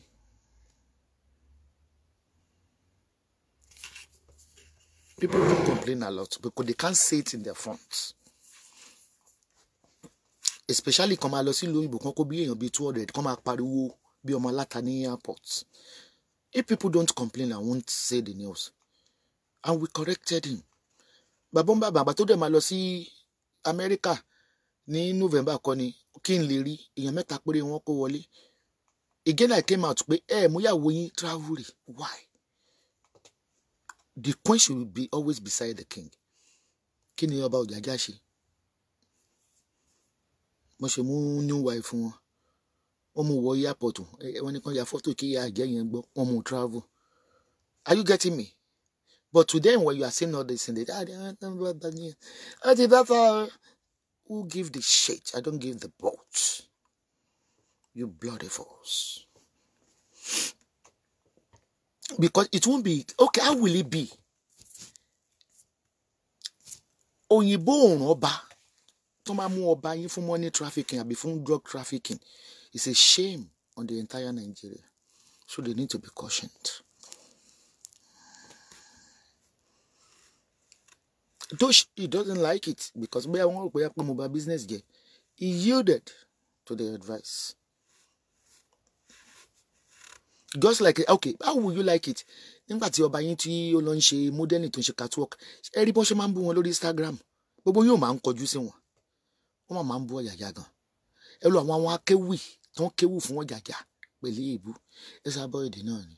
Because èmi lọ ga gbogbo blog, ẹ mọ̀ pé mi ti ń blog ti pẹ́. Mo lórúkọ gan lẹ́yìn ní dákejì. ESABOD ló ń rí náà. Ẹ dàbí ẹyin dákejì gan dẹ̀ ti cool down.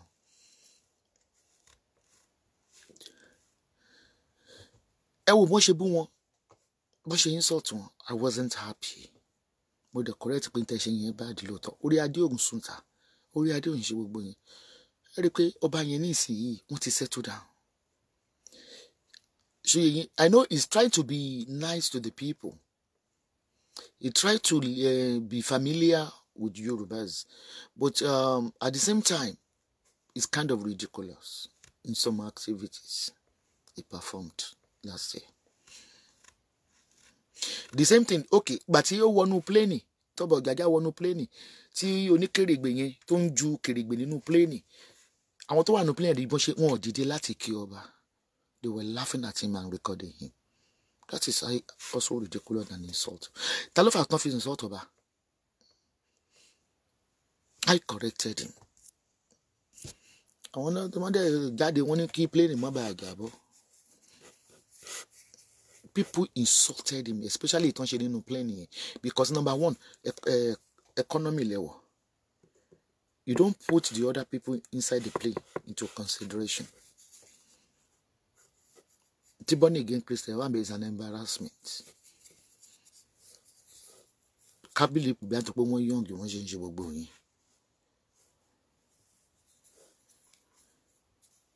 Ẹ ṣe jàre nígbà tí ọba ò tètè fẹ́ yàwó náà. Ọba ṣe ti rí àwọn ará Ifẹ̀, maybe because they are learned. Wọ́n kàwé. Ẹ̀yin Ọ̀yọ́ yẹn ẹ rí pẹ̀lú láyín alẹ́ ugly illiterate ni. They compose one sentence of English and put it in a logical sequence. You're just a bloody illiterate. Àwọn Ifẹ̀, wọ́n mọ̀ pé àwọn gun like because ọba Ṣíjú Adé tó kúrò báyìí, òun náà ní wà tí ò dáa. But èmi dà pé ó fi rẹ̀ sípò ó ń jẹ́ káwọn olóṣèlú wá kí òun.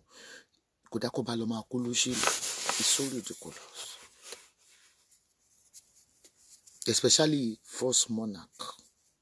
The other obas lema loma ki àwọn olóṣèlú, but first monarch, which is higher than the Hausas and the Igbos, should be highly respected. Politician ló yẹ kó máa kí wọn. Then irú audacity wo ni Aisha Buhari ní tó fẹ́ kí ọ̀jàjà tó ń bọ̀ lọ́wọ́. I pointed all this out. Haúsá rí dínkù lọ́ba Yorùbá. Ṣé gómìnà lè lọ bá ọba Haúsá kó bọ̀ lọ́wọ́? But it all depends how you present yourself.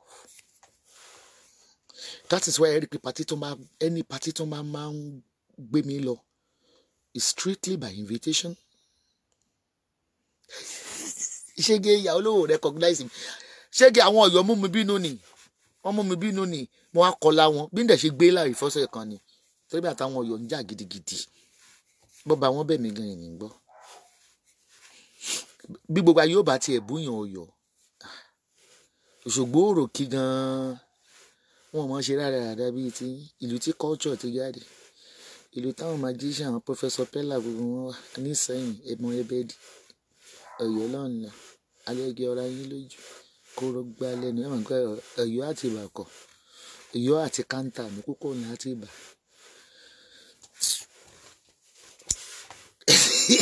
Àwọn yẹn láwò dá mi mọ̀. Irú ìgò táwọn ará Ọ̀yọ́ ń lò ní mo lò. Ìgò Baṣọ̀run Gáà ni.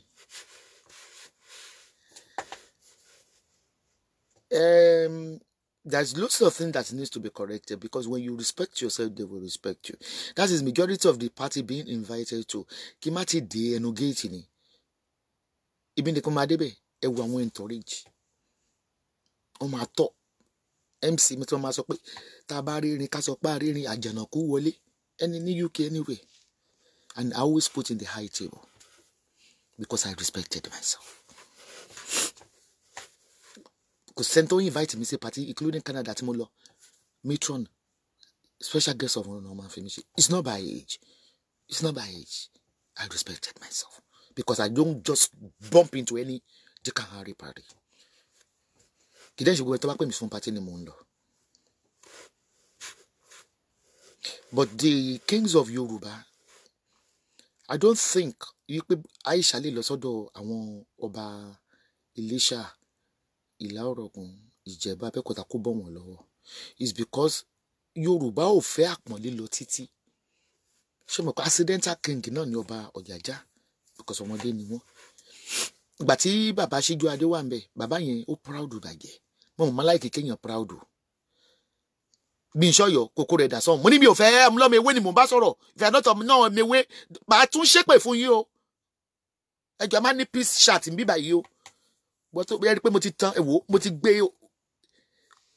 devil run sí bí báyìí ẹ jẹ́ kó rí yín pé o if you are not on my way don't come here don't ma ṣe pé orí burúkú fún yín.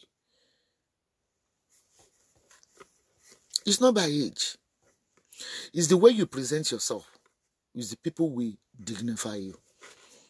That's the policy of life. Like again, you I'm highly respected. Number one, because I don't play with customers. I play on live chat. Could the board of live chat? Outside the live chat, I will insult you. Not by me share your phone. Just go straight to the point. Them in the bear gossip or loro. I would kill it on respect, and that's my life. Even before the Facebook live, that's kekereni. I'm a lone ranger. Me nko re láti lè. Láti get on ti bí ẹ lè rí inú mọ́tò mi kẹ́ be yan be. Mo man drive alone ni. Láti kékeré ni. Because I cannot tolerate. Not knowing pé Ọlọ́run á jẹ́ wá agbára to become a spiritualist today. Mo rí Ọlọ́run tin sọ fún mi láti kékeré ni mi lè tolerate woman being. Láti kékeré ni. Láti kékeré mi lè tolerate woman being. They irritates me. The character in this world irritates me. I grew up in a local area. I see the behavior of women being.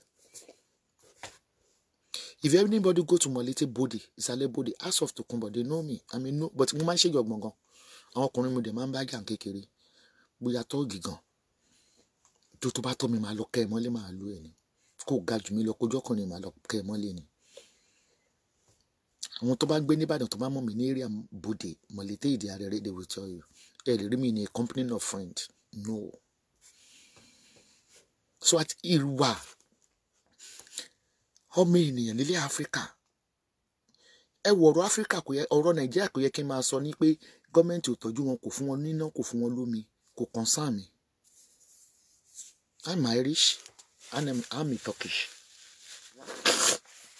I'm in Nigeria too. Ti parí iṣẹ́, gbogbo eruku ti kó sí mi gbogbo agbárí tán. But kì í ṣe pé wá pé tó bá tí Nàìjíríà bá dára mo fẹ́ lọ bẹ̀. Mo kàn wò pé báwo làwọn èèyàn ṣe wà heartless. Heartless yẹn gangan ló ń ṣe mí gangan.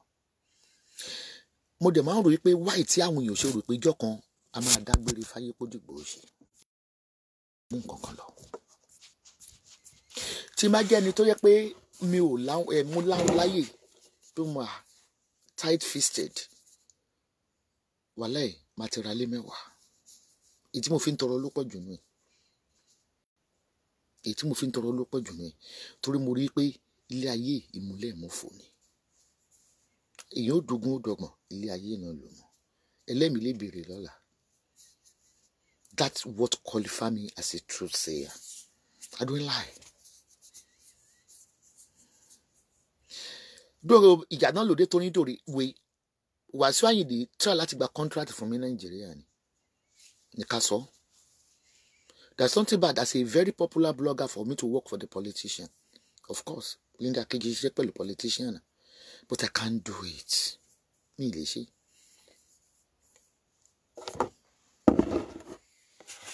Bí èlé náwó tí mi ìbá ṣiṣẹ́ fún. Bóyá tí Nàìjíríà bá bẹ́tà lọ́la ní ìsìn.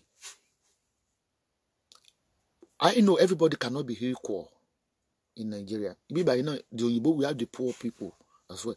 But they do take care of their poor masses. They maintain them. Give them a financial support weekly. Because some of them, they are just idle. They cannot work due to their laziness. But government will not say because you are lazy. What you just get something so that you won't be robbing. You won't be stealing. They give them weekly allowance. And government believes the reason why they are supporting these people that are not working in diaspora, both black and white. Elumi, psychologically, something might be wrong with their brain. Bẹ́ẹ̀ ò bá ya wèrè ni kò lè sọ pé o lápá, o lẹ́sẹ̀, o lè rìn, o lè ṣiṣẹ́, o kàn ló ṣiṣẹ́ ní come boy. You are sick mentally. Unless you have a health history.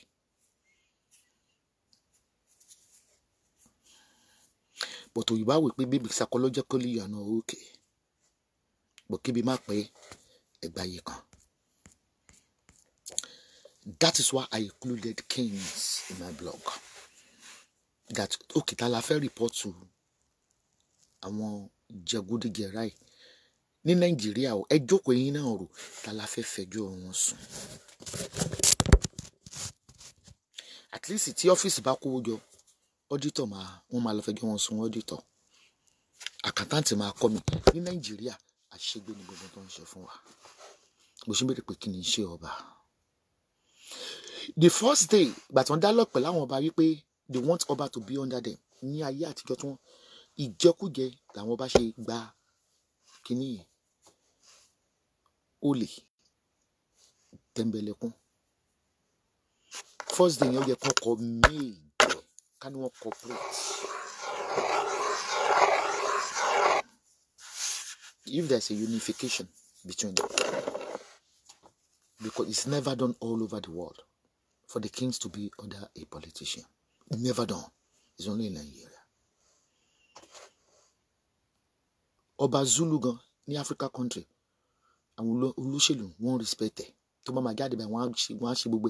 But ọba gan ti di yẹ́lẹ́yẹ́lẹ́. Wọ́n ti dọ̀pọ̀. To the same pé wọ́n yan ọba nílùú òyìnbó. Ọba gan ò ní yí mọ̀. Má yẹ ká tanra wa. Ọba Ireland, ọba Ghana, ọba Senegal, ọba kìíní kan. Adé ti wá di yẹ́lẹ́. Bó ṣe wá sọ pé ókè bẹ́ẹ̀ ṣe pọ̀ tó.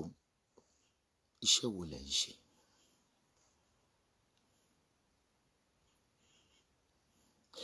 Ṣé mọ̀ wípé upon all, the deed is done.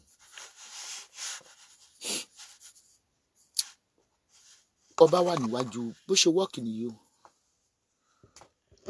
Ọba wà ní under politician. Very insulting. Remember that politicians, they are not everlasting. It time year by time. Ẹlòmíì àtún wá. Highly ridiculous. Lẹ́yìn Elédùmarè ọba ni. Ọba wọn dẹ̀ ni ọba ba lórí ohun gbogbo, including the politician. Ẹ̀yin àwọn ọba jẹ́ gan-an. Ẹ̀yin àwọn ọba jẹ́, mo dẹ̀ mọ̀ pé Yorùbá kan ló máa di ọ̀tọ̀. Ìjà yí Awólọ́wọ̀ kan ni wọ́n ṣe. Àtọ̀yọ́ náà wọ́n kọ́ ni wọ́n ti ṣe ni. According to history. Ẹ̀yin Yorùbá lẹ bàjẹ́. Ọba balẹ̀ gbogbo nǹkan pátápátá. Olóṣèlú tí Ìbò bá débẹ̀ ní ìsìn Jonathan débẹ̀ ẹ wà lábẹ́ rẹ̀. I don't know whether they can reverse that constitution. It's highly ridiculous. It's an insult to Nigeria. You see the way they dethroned Oba Sanusi.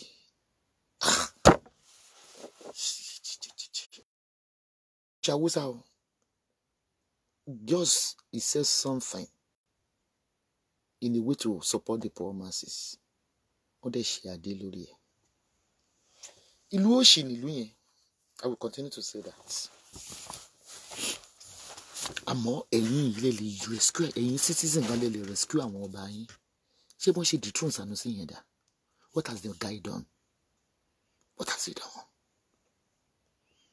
Common politicians, common robbers, pen robbers, wọ́n ń ṣe adé lórí ọba yín. Nígbà tí yẹn sọ wípé how come àwọn senator ń gba million lóṣù, workers ń gba 18,000, kò sọ jù bẹ́ẹ̀ lọ, wọ́n dẹ̀ ṣe adé lórí ẹ̀. That means pé wọ́n ti suppress gbogbo Nigerians pátápátá. Olóṣèlú ti suppress everybody. They have gagged you. They are not the government of the people ruled by the people. It's like you are in Idi Amin regime. Why? I just wonder why the armies are not taking up the government. So yes, if we are under zombie now, it won't be worse like this. I pity those kings.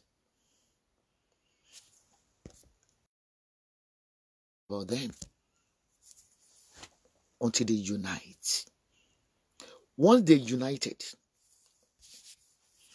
this over, if they go around in circle and they form the other kingdom and they forget about the supremacy, I'm superior, I'm supreme, if they can forget that, and they talk, they work in accord, in one accord, they can say no together. How many of them are they on crown? They were on crown. Say at least ọba tó wà ní Nigeria tó wà ní kọ́kà, wọ́n á tó bí 5,000. Pẹ̀lú àwọn léreko. Gbogbo wọn wá sowọ́ pọ̀ yìí pé okay, ẹ̀yin ìjọba ẹ ń fi insult ẹ fi ń lọ̀ wá. Ordinary olè politician wọn aláyé bàjẹ́. Tí Bíbélì dẹ̀ fi yé wa yìí pé ọba ba lérí ohun gbogbo. Ẹ wá máa wọn ọba, ẹ wá fi wọ́n sábẹ́ yín. Ẹ ṣe eré, wọ́n fọwọ́ lẹ́rán.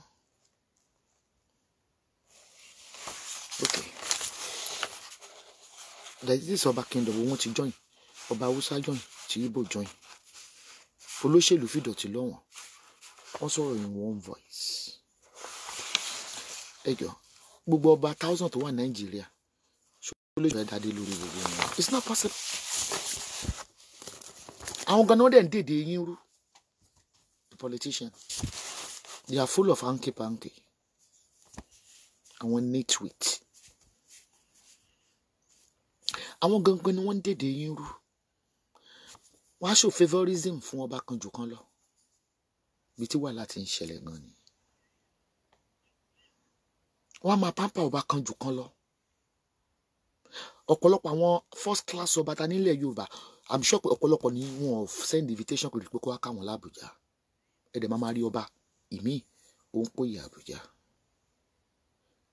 Because wọ́n ti mọ sickness, illness Yorùbá wípé èdè yín ò lè dọ́gba, and they are using each of you against each other. That is why there is no unity between all the Southwesterners kings.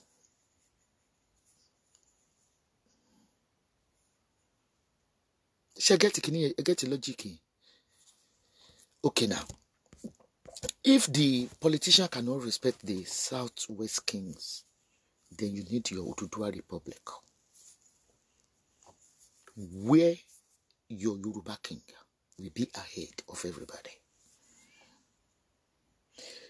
It's like what is so that is why they lose their value. They are valueless. Ṣé rò pé Arómọláràn tí ó sọ̀rọ̀, Ìlà Ọ̀ràngún tí ó sọ̀rọ̀, Abẹ́òkúta tí ó sọ̀rọ̀, Ìbàdàn tí ó sọ̀rọ̀, táwọn yòókù sọ̀rọ̀, Tòǹdó sọ̀rọ̀, Ewé Adó sọ̀rọ̀, ṣé rò pé inú wọn dùn ni? Inú wọn ò dùn. Sí ní táwọn olóṣèlú fi aláìlórí. Wọn bí wọn rí kọ́ sọ̀rọ̀ ni.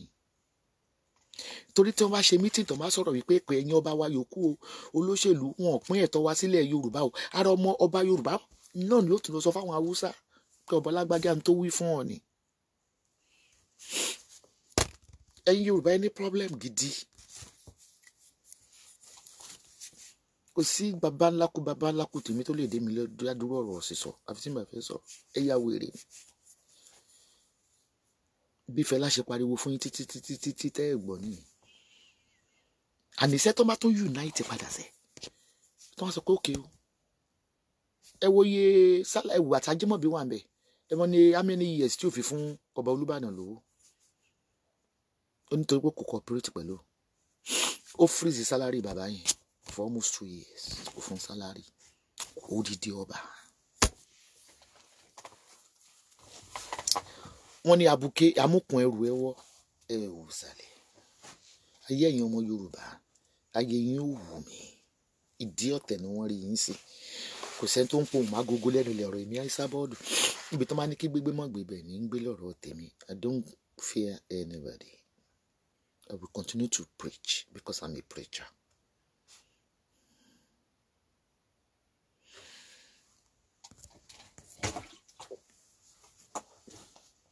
I got nothing against Kwame again for now.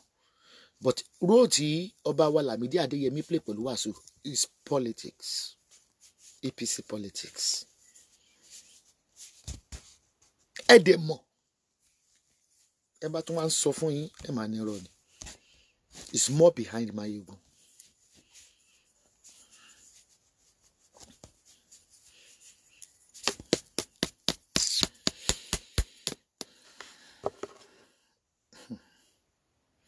Ṣé rò pé àwọn ọba tí ó sọ̀rọ̀ yẹn wọ́n mọ̀ pé lára àwọn ọba táwọn olóṣèlú fáwọn mọ́ra yẹn ń kówó Nàìjíríà jáde fún wọn.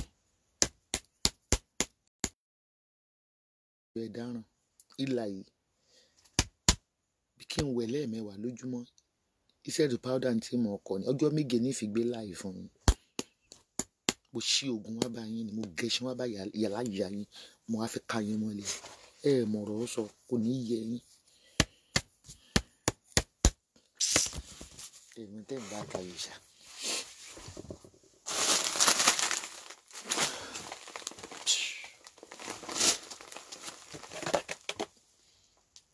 Màmá tó lọ gbogbo ẹ̀ lọ́la jàre èdè gbogbo ọ̀dà ló kúnlẹ̀ gbogbo ọ̀dà ló kúnlẹ̀.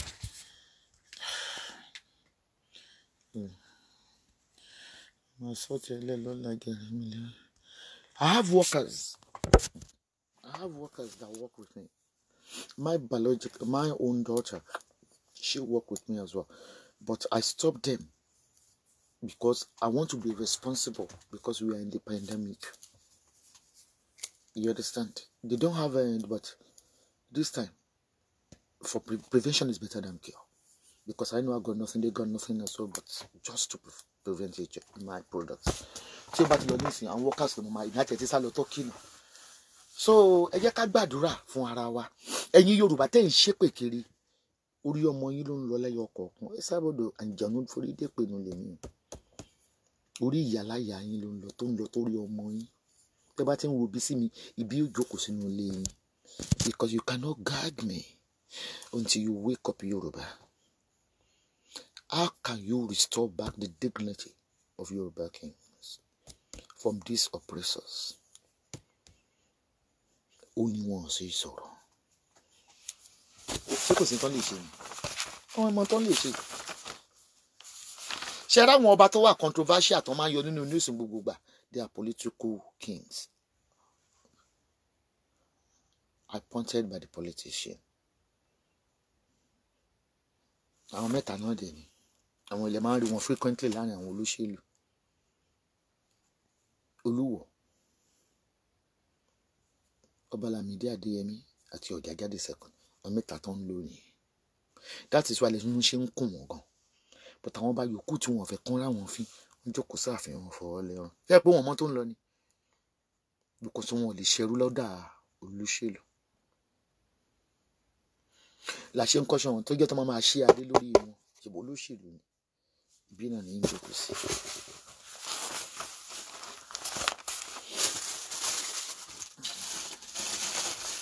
Ibi ń ṣe blogger tí wọ́n stop ń ṣiṣẹ́ máa ṣiṣẹ́ ọba. Bóyá gbogbo yẹn ṣe ń gbé sábọ́ọ̀dù ni. Ibi ń ṣiṣẹ́ àwọn ìtẹ́ni pé mò ń ṣiṣẹ́ àwọn èèyàn ńláńláńlá láti get fame.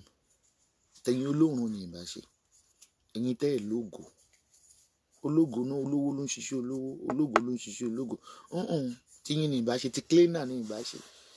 Ẹ̀yin Dancing United. Bí ńlá láǹbá ńlá náà.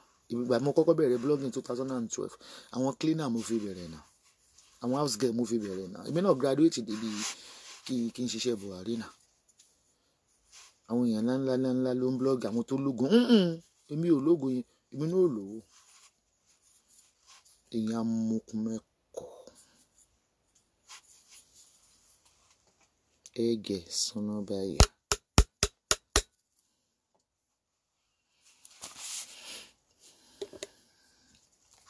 Àmì mi ò ní dákọ yín láti bu yín. Mi ò fún yín ní fame. Ẹ má fi mi. Ó máa tọ̀lé kan tí mo fún gbà kan.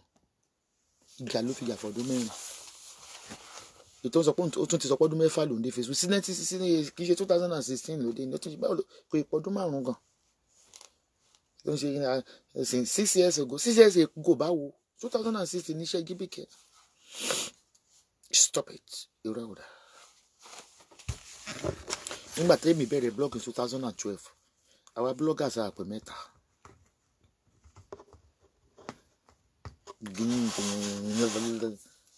You can't tackle liar. Ẹ dá fún yà láyà yín. Ẹ bá jẹ́ lọ pẹ̀lú sádẹ̀ mo ti kàn yín máa jẹ́ lọ. Ilé ẹ ṣe prayer wa. Ọgbẹ́ tó lu sádẹ̀ mo ti kàn yín. Ẹ̀yin ará Àkúrẹ́. Ẹ̀yin senator. Bola she's not a blogger. She's a psychiatric patient. She's not stable. Stop ringing her. Because tẹ́ bá mọ̀ ni, go ẹ lọ wo gbogbo YouTube. Ìpè ní gbogbo èèyàn máa ń ṣe. Bully ló fi wọ Facebook. She lied on my husband, my darling,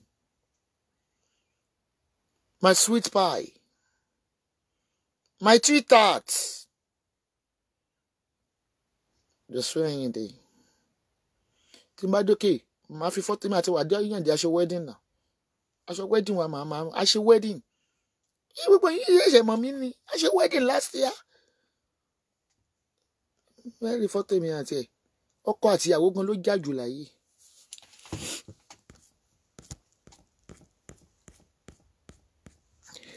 Fún gbogbo ẹ̀yin tí ẹ rí gẹ̀ yẹn.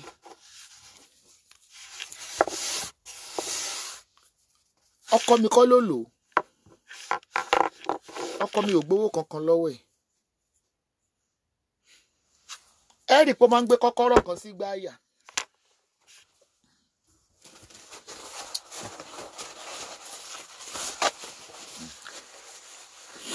Nígbà kọ́kọ́ dórí Facebook kọ́kọ́rọ́ ni. À ń ṣe ni ẹ̀ kọ́kọ́rọ́ ni. Ago rẹ̀ ṣépù kọ́kọ́rọ́ ni. Tọrùn kọ́kọ́rọ́ ni. Àwọn èèyàn wá bí wá léèrè bí òde mọ́ ló pè mí gbàná pé kí n jọ ọ́. Wọ́n sanwó àjà ẹnu ẹ̀ mo ti kọ́kọ́ ìgbàjà àlẹ́ rí ǹjẹ́ mo ti délé ayé. Ẹnu ẹ̀ mo ti gbọ́ pé nǹkan kan àjà àlẹ́ yìí ń gbọ́ rí.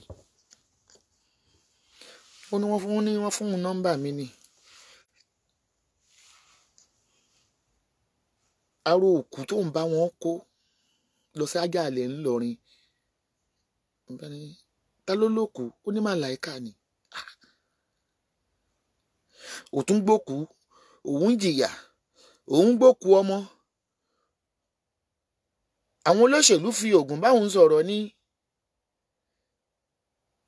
gbogbo dáńfó tó máa ń dín lọ́nà ẹ́sprẹ́sì tí gbogbo èèyàn kún bẹ̀ àwọn olówó làwọn ń ta páàtì fún máa play audio yẹn jọ Sunday ẹ kò gbọ́ tó mo record ẹ̀ mo ní madam bulletin pé Canada ni wọ́n sọ ń de Canada United Nations ti wà lórí kéèsì wọn mo ní ṣe fẹ́ jẹ́wọ́ ẹ̀ṣẹ̀ ni mo ní bí òun ṣe church mà mi ì jẹ́wọ́ ẹ̀ṣẹ̀ wọ́n mú un dẹ́ṣẹ̀ ta ló mú yín dẹ́ṣẹ̀ Wàsíù Àyìndé àwọn Lájàalẹ̀ níjẹ̀bú MC Olúọmọ Lájàalẹ̀ nílọrin màláìkà ní Ìlọrin mo ní báwo lẹ ṣe mọ̀ ṣe bí mo sọ fún yín pé wọ́n fògùn ìgbà tí òun kúrò ní South Africa tó ń gbélé ọkọ òun ló bá lọ ṣe àwọ̀ ìsídèlé bóun ṣe wọṣẹ́ nìyẹn mo bá ní àṣẹ túnṣeyà mo pera mi túnṣeyà mi ò ń parọ́ mo bá ní ló ṣe máa sọ pé ẹ bá ń gbowó òun ó wá ní pé kí n jọ kí n máa ń ṣe pé wọ́n ní mo ní voice kí n máa ṣe ṣáàtì o pé Wàsíù màláìkà MC Olúọmọ ó ṣàdárúkọ wọn Tinubu fídíò yẹn ẹ lọ sórí YouTube máa play fídíò yẹn jọ Sunday wípé kí n jọba àwọn pariwo wípé òun ti jáwọ́ nínú ẹ̀ṣẹ̀ o òun ti fi Bíbélì mú gbógan rí wọ́n ní àdánwò ṣe àkàrà yín báyìí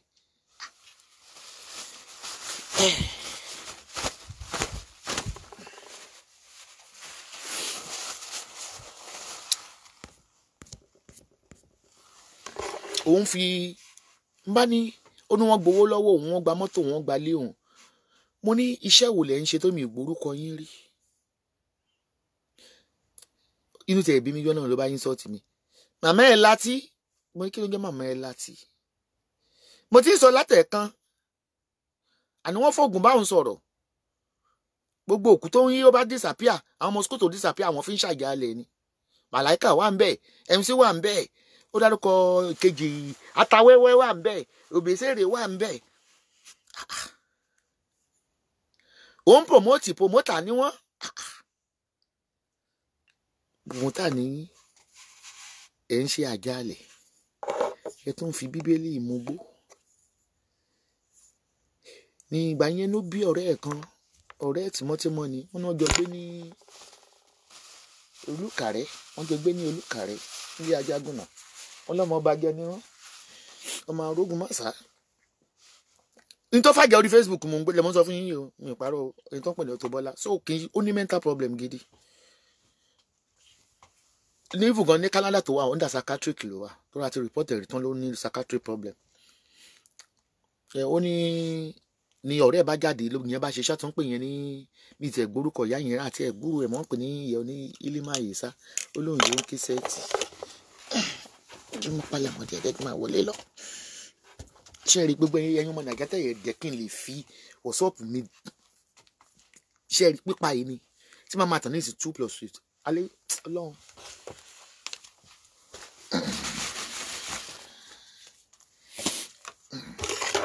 Ọlọ́run ò ní kẹ́jẹ́ ká ṣìṣe láyé kò sí bó bá ṣe hùwà tó wá jìyà rẹ̀ bí Bọ́lá yẹn ṣe wà kò lè ṣoríire láyé tí ó fi kú ẹ kọ sílẹ̀ because ẹ̀gẹ̀ èèyàn wà lọ́wọ́ ẹ̀ ó lè yí tó ṣe máa ń pè ní àjálẹ̀ bàtọ́ kọ́kọ́ dé Facebook nìyẹn gbogbo ẹni tẹ́ ẹ̀ tí join ní 3 years ago kò jọ pé ó ń kà ló ṣe mọ̀ pé mo wá sọ fún mo ní báwo ló ṣe mọ̀ pé ẹ̀mú ní ẹ̀ náà gbọ́ náà ó ní màláìkà ó ló ní àjálẹ̀ bó ló ṣe mọ̀ ṣé máa bá Wàsíù sọ̀rọ̀ ẹ̀ lẹ́nìí á dẹ̀ sọ fún mi pé Tòkunbọ̀ máa bọ̀ àjálẹ̀ mi ni àbí wà bẹ́ẹ̀ nìkan sọ̀rọ̀ ẹ̀ lẹ́nìí á ní ká lọ bí àjálẹ̀ ẹ̀yin náà èrò kìíní yẹn wò náà ní ẹ̀yin ọmọ Yorùbá ṣó possible kéèyàn sọ pé àjálẹ̀ ó ní Àkúrẹ́ ni àjálẹ̀ ti màláìkà wà ó ní MC Olúọmọ ló mánéèjì ẹ̀ fún ó ní ti àjálẹ̀ ti Wàsíù ó ní Tinubu nínú abẹ́ ilé ẹ̀ ló wà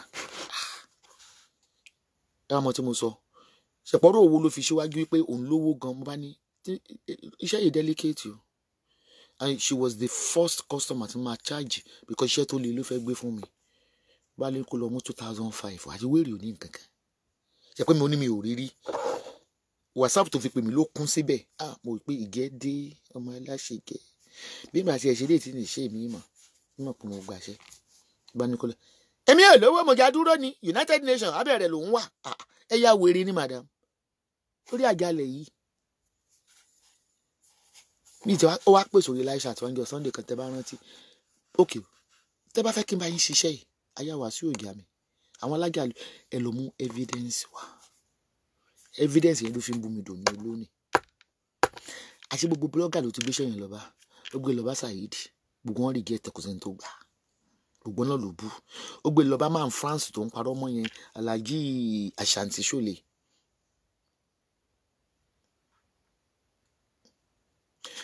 so ọ̀rẹ́ ẹ̀ tímọ́tímọ́ wọn ni wọ́n jọ lọ school ni yóò ń kẹsẹ̀ tì yẹn ìṣẹ́ ló gbó ọmọdé ni classmate ẹ̀ ni bí orí ìyá yẹn náà rí ná ìyẹn bá kàn ti release audio yẹn mọ̀ viral o.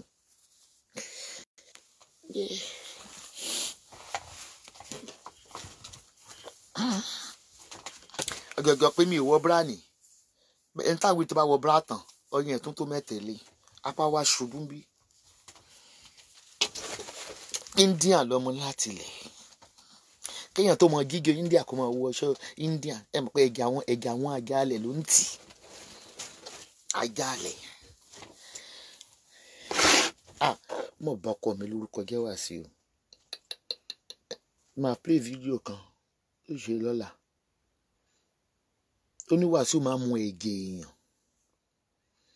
èèyàn Wàsíù lè mú ẹ̀gẹ̀ èèyàn tó bá jọjọ́ ọmọ awo so possible kéèyàn mọ ẹ̀gẹ̀ èèyàn lójú èèyàn so gbogbo ẹ̀yin tẹ́ kàn pé Bọ́lá ẹ rí pé kò mọ̀ nípa iṣẹ́ blogging kò ní decorum kò sẹ́ni tí ó lè record ìṣinṣin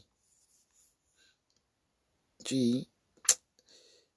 ìjọ mo ti ń ṣe iṣẹ́ yìí láti 2012 pé mo record láyé bí èèyàn bí mẹ́rin ìyẹn tí ó bá wà controversial tí wọ́n mọ̀ pé ìwé ni ó máa padà sọ pé kò rí bẹ́ẹ̀ okay mi ì rẹ̀ ní play but ẹni yẹn bá wá jáde fún mi pé kí ni kan one bí you called me so ẹ máa ń dá controversial people mọ̀ tó máa pè yín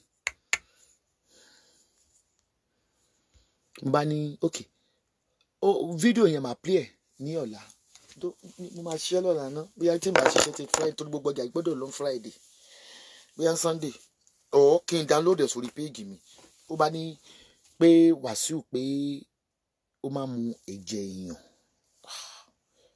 ṣé tó bá méje èèyàn lè mú lójú ẹni tí òun ṣọ máa wo ẹ bèrè so Bọ́lá kì í ṣe ẹni tí ẹ rí i pé ènìyàn ń ṣe pé fáwọn ọmọ mi ń darúkọ wọn èmi ò ní ṣe pé fáwọn mi ṣe mọ̀ pé ó ní ọmọ tèmi ya wèrè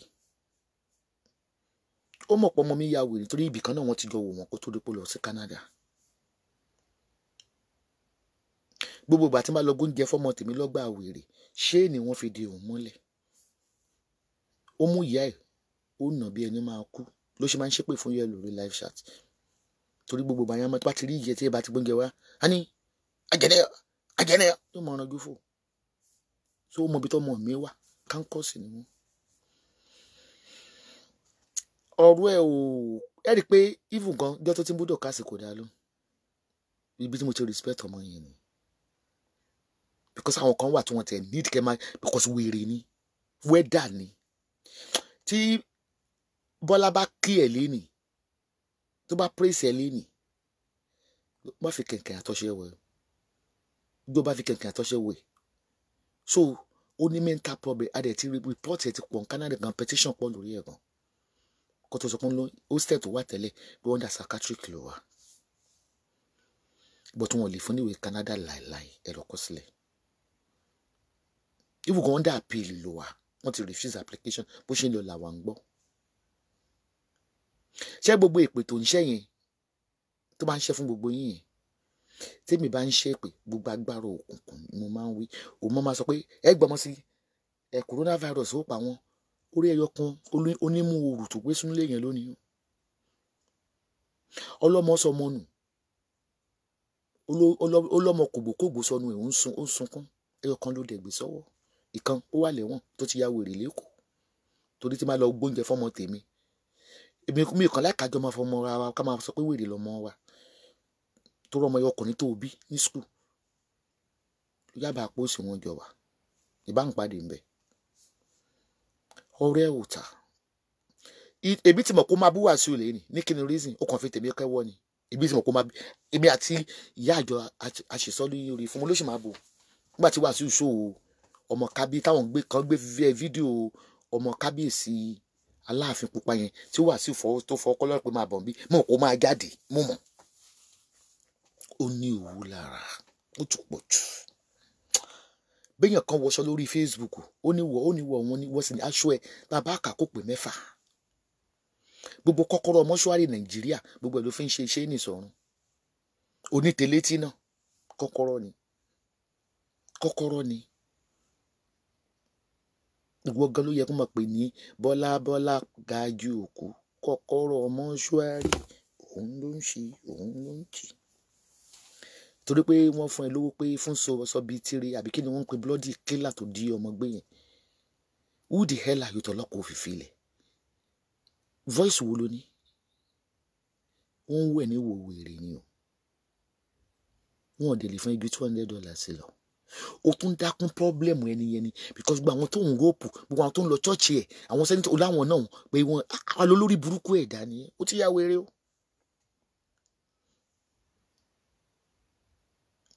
lẹ́yìn èyí lọ mi ní fún ẹni ṣóò mọ́ mi ní dárúkọ ẹ mọ́ tó mo ti sọ pé this chat is only meant for the public figure influential people not you but màmá gbé fídíò iṣẹ́ sórí wọ́ọ̀lù mi your past work tí gbogbo èèyàn rí bó ṣe ń rọ̀nà àgàlẹ̀ tó wá ń purọ́ pé àwọn olórin kan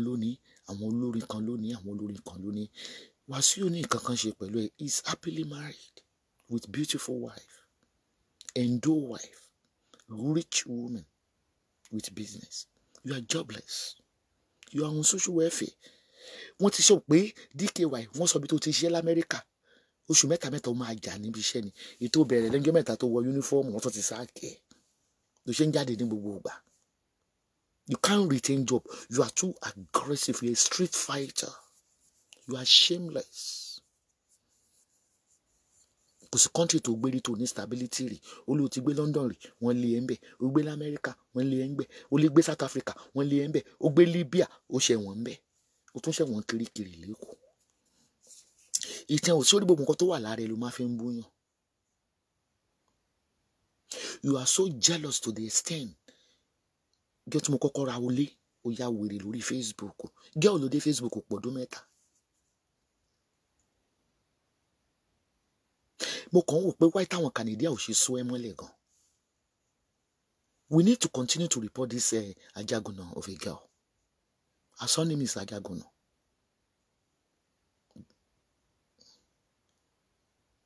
We need to keep on reporting now because we have to report her because our own reporter were not for United Nations. United Nations wà. Gbàmí yóò tún ní Àmọ̀tẹ́kùn arrest them. Àwọn yẹn náà wà náà yẹ wà no report yẹ. Wọ́n bí ẹrí kó lọ Nàìjíríà. But Nigeria, because Wàsíù invited me to Nigeria last year, ẹkún yẹn ló ń sùn láti gbẹ. Wọ́n gbé ẹ lọ Nàìjíríà, kí ni problem ẹ gan-an? Ìyẹn ńlá ló ń ṣe nǹkan lánàá. Ó jẹ́ wọn ọ̀fẹ́, ó ná tíkẹ́ẹ̀tì ọ̀fẹ́, wọ́n gbé ẹ lọ Nàìjíríà. What's the problem? Dẹ̀rọ̀ tí wípé Wàsíù ò kọnu sí ẹ. Ó fẹ́ náà ara ẹ̀ sọ́nà ilé ọkọ ẹ ló wà ní South Africa ìyá bàbá bá ṣe fún mi ilé ọkọ ẹ ló wà ó kàn lọ sóde Wàsíù ló lọ fòbò tọrọ lẹ́yìn stage kó yẹ péjọ tí yẹn ti ń dóbò kò kàn dínú yọ òun náà la sọ pé gbogbo ẹfẹ Wàsíù pọ̀ gan-an ìwọ nìkan ló táṣìírí ẹ ìwọ tó máa táṣìírí ẹ ìwọ kan ló ugly jù tó bá gbà ẹ rà pẹ́ ń bí ni. Ó débì tó bá gbapá sókè ó dì kúkú bí ni olówó kíjú. Look at me at 59. Ẹnu ẹ̀rí bọ́kùbọ́kù bí ìdí ọ̀bọ bí òròbó adìẹ. Sórí gbogbo èpè tó máa ń ṣẹ́ lórí gbogbo ọmọ ọlọ́mọ orí àwọn ọmọ ẹ ló ń lọ. Tòde sẹ́ pé coronavirus tí gbogbo ayé ń kúlẹ̀ ọmọ àfi coronavirus máa tún máa ṣépè fún wọn. Bọ́lá Ajagunna ayé ẹ̀ ṣe wá bàjẹ́ báyìí. Ayé ẹ̀ ti polúkú musuta ló bá tiẹ̀ jẹ́. O ò lè lówó láyé tó fi kú. Kọ́ sílẹ̀. Torí pé o ní ìtàjẹ̀ sílẹ̀ ní ọwọ́. Kí ni wọ́n ti kí ọ̀rẹ́ ẹ̀ tímọ́tímọ́ ìyàwó kẹsẹ̀ kí ló sọ pé ó ṣẹlẹ̀ sí Libya bàtàjọ́ ń gbé Libya. Ó ló máa ń rẹ́ǹtì òkú ọmọ ní mọ́ṣúárì lẹ́kọ̀ọ́ ó fi máa ń gbé cocaine wọnú Libya ni. A ní di VN yẹn ẹ tó bá ní lọ́wọ́ ẹ bá wa play ẹ̀. A ní di VN yẹn. Ó ló máa ń fi òkú ọmọ gbé wàrà òkú ọmọ Nàìjíríà wá gbé cocaine lọ sí Libya. You can't defend it. Ó ṣàgbóhùn ẹ̀ tẹ́jọ́ ń búra yín. Lọ́wọ́ àtẹni náà tó ló parọ́ mọ́ ẹni. Ó dẹ̀ ló mọ ẹ̀ dáadáa báwọn jọ gbé Libya ni. Ó ṣẹ̀wọ̀n ní Kirikiri náà. Ká tó wá sọ pé àjàalẹ̀. Kò sí béèyàn ṣe lè jẹ́ aláṣìírí èèyàn tó kó múyàn débi àjàalẹ̀. Ibi àṣírí ni awo ló mọ ọ̀gbẹ̀rẹ̀ ò lè mọ́. Màláìkà lájàalẹ̀ kíní kan lájàalẹ̀ because you are a partaker. Irú ẹ̀ máa fi achievement ọmọ ọjọ́ tèmi ti ń ṣiṣẹ́ ni. Olé mi ń ta ewé èrè ò ní sunkún. O ti gbàdúrà káyé tiẹ̀ dáná ayé tiẹ̀ gan ó sì sun. Wàá lọ sí ṣọ́ọ̀bù àwọn India wàá ló fẹ́ lọ ta advertise aṣọ fún wọn lo àwọn aṣọ tó ń rí wọ̀ yẹn ṣé wardrobe ẹ̀ ká wò inú yàrá kan ló ń gbé àjókòó kalẹ̀ bí ẹrọ ọ̀fọ̀ ọkùnrin kankan ò lè fẹ́ o tí 50 àwọn tó mẹ́ẹ̀ lákùrẹ́ o ì 50 tó mẹ́ẹ̀ dáadáa stop lie àbí ní ọmọ olùkà rẹ ọmọ ọba ni mí arógun másán ni mí ó yọ lára ẹ ẹnìkan bá ń gbówó mi ẹnìkan ó tiẹ̀ ti dójú ti ìdílé ẹ sọkùnrin ò gbá wa rí ni owó wo ni ṣe ó fòbò ó tòbò fọkùnrin ọkùnrin dẹ̀ gbowó lọ́wọ́ ẹ̀ tit for tat àwọn náà dá mi ra fún owó omi ra owó spam ló sàn láti mọ́kùnrin wà lú òyìnbó rí tó lù wà ní jìbìtì owó ẹnìkan bá ń gbówó mi ràṣí bá ń gbówó mi bàbá kàwé mi ẹ bá ń gbówó mi mélòó gan lè rẹ tó lára ń yọ ẹ lẹ́nu owó wo gan ló ń pariwo ó sọ pé ráìsì ló ń tà ní South Africa bó ló ti rówó bó bá ṣàjálẹ̀ bó ló ti rówó ẹni tẹ́ fẹ́ gbé fídíò tẹ́ ń wò mí ẹ bá mi kọ́ọ̀tì ti Bọ́lá Ìkó ń bẹ́ẹ̀ ni ẹ bá mi ti kọ́ọ̀tì ti Bọ́lá Ìkó ń bẹ́ẹ̀ ni special edition ní fún kò sẹ́ni tó tí ì bù lórí Facebook kò sí píkà tó tí ì bù èmi mo ráyè tí mò ń dẹ́ lóhùn àwọn yòókù mò ń dẹ́ lóhùn wọ́n ti kẹ̀kún wéèrè èbí kàn dẹ́ lónìí pé torí pé kí ni you involve me wọ́n ló wá bá mi adé mi ò gbórúkọ ẹ rí tó ní kí n pẹ́ ṣàjálẹ̀ lórí burúkú amukun mẹ́kọ ọmọ bímọ ó bóró ó bọ́ ká sílẹ̀ ó ti kọ́ ọmọ ẹ ní violent àmọ́ ìgbà lọ́mọ ẹ ti sunkún lórí live chat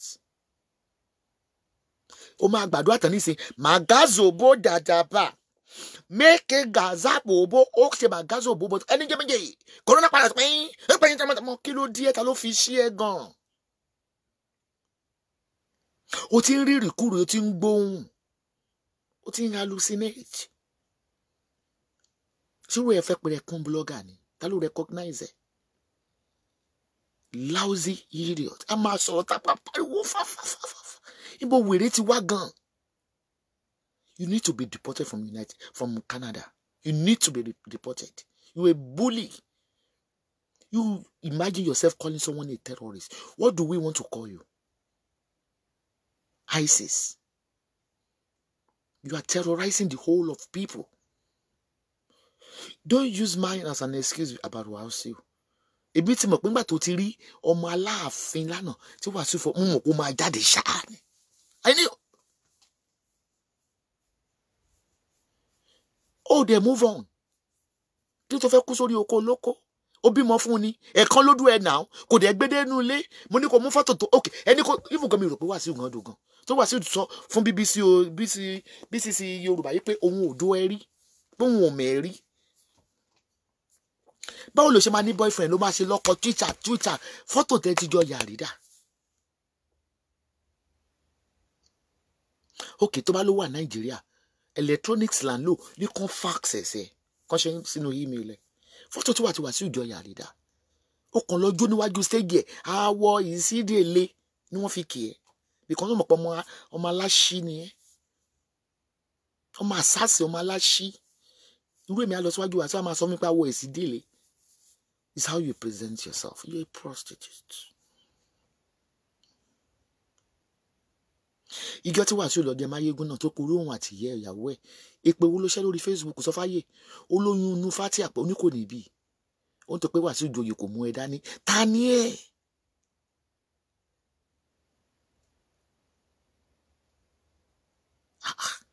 ká ló tiẹ̀ lówó ní ìsìn á ní Wàsíù olówó ni Wàsíù mọ́ ń fẹ́ kò sí nǹkan kan lára ẹ tó fẹ́ máa pariwo pẹ̀lú àwọn ọbọ àwọn animals tó wà ń zuu rẹ̀ ni ta ni ẹ ta ló mẹ́ támọ̀kòlù rẹ ó pé ẹ lárógun másà òun sọ ogun ló lé mi wọ́n fogun lé mi mo lọ Canada ó dé pé ẹ lárógun másà dá padà arógun kálẹ̀ ni arógun kálẹ̀ náà wọ́n sókè gẹ́rẹ́ fún yìí.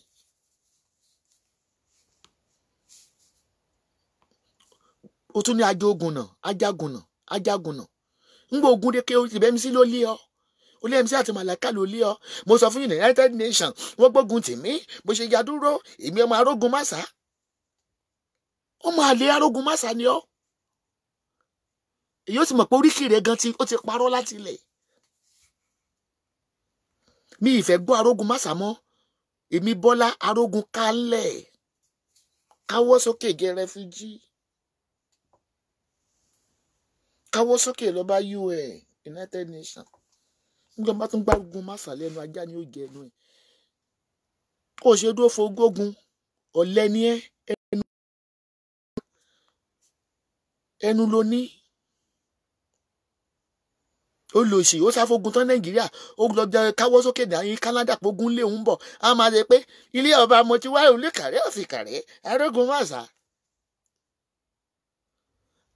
arógun lẹ́gò ni ẹni orí yẹ ó dilé ó jápa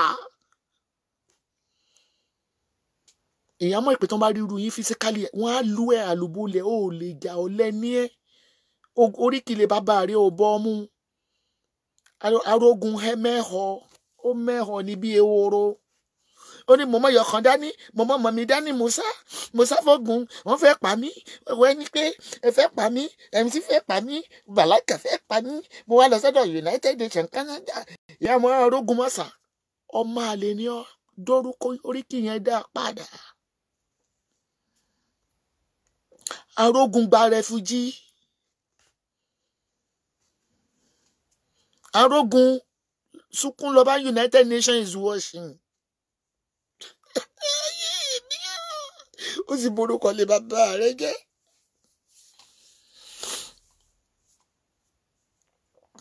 mo wá yí oríkì ilé bàbá rẹ̀ padà lénìí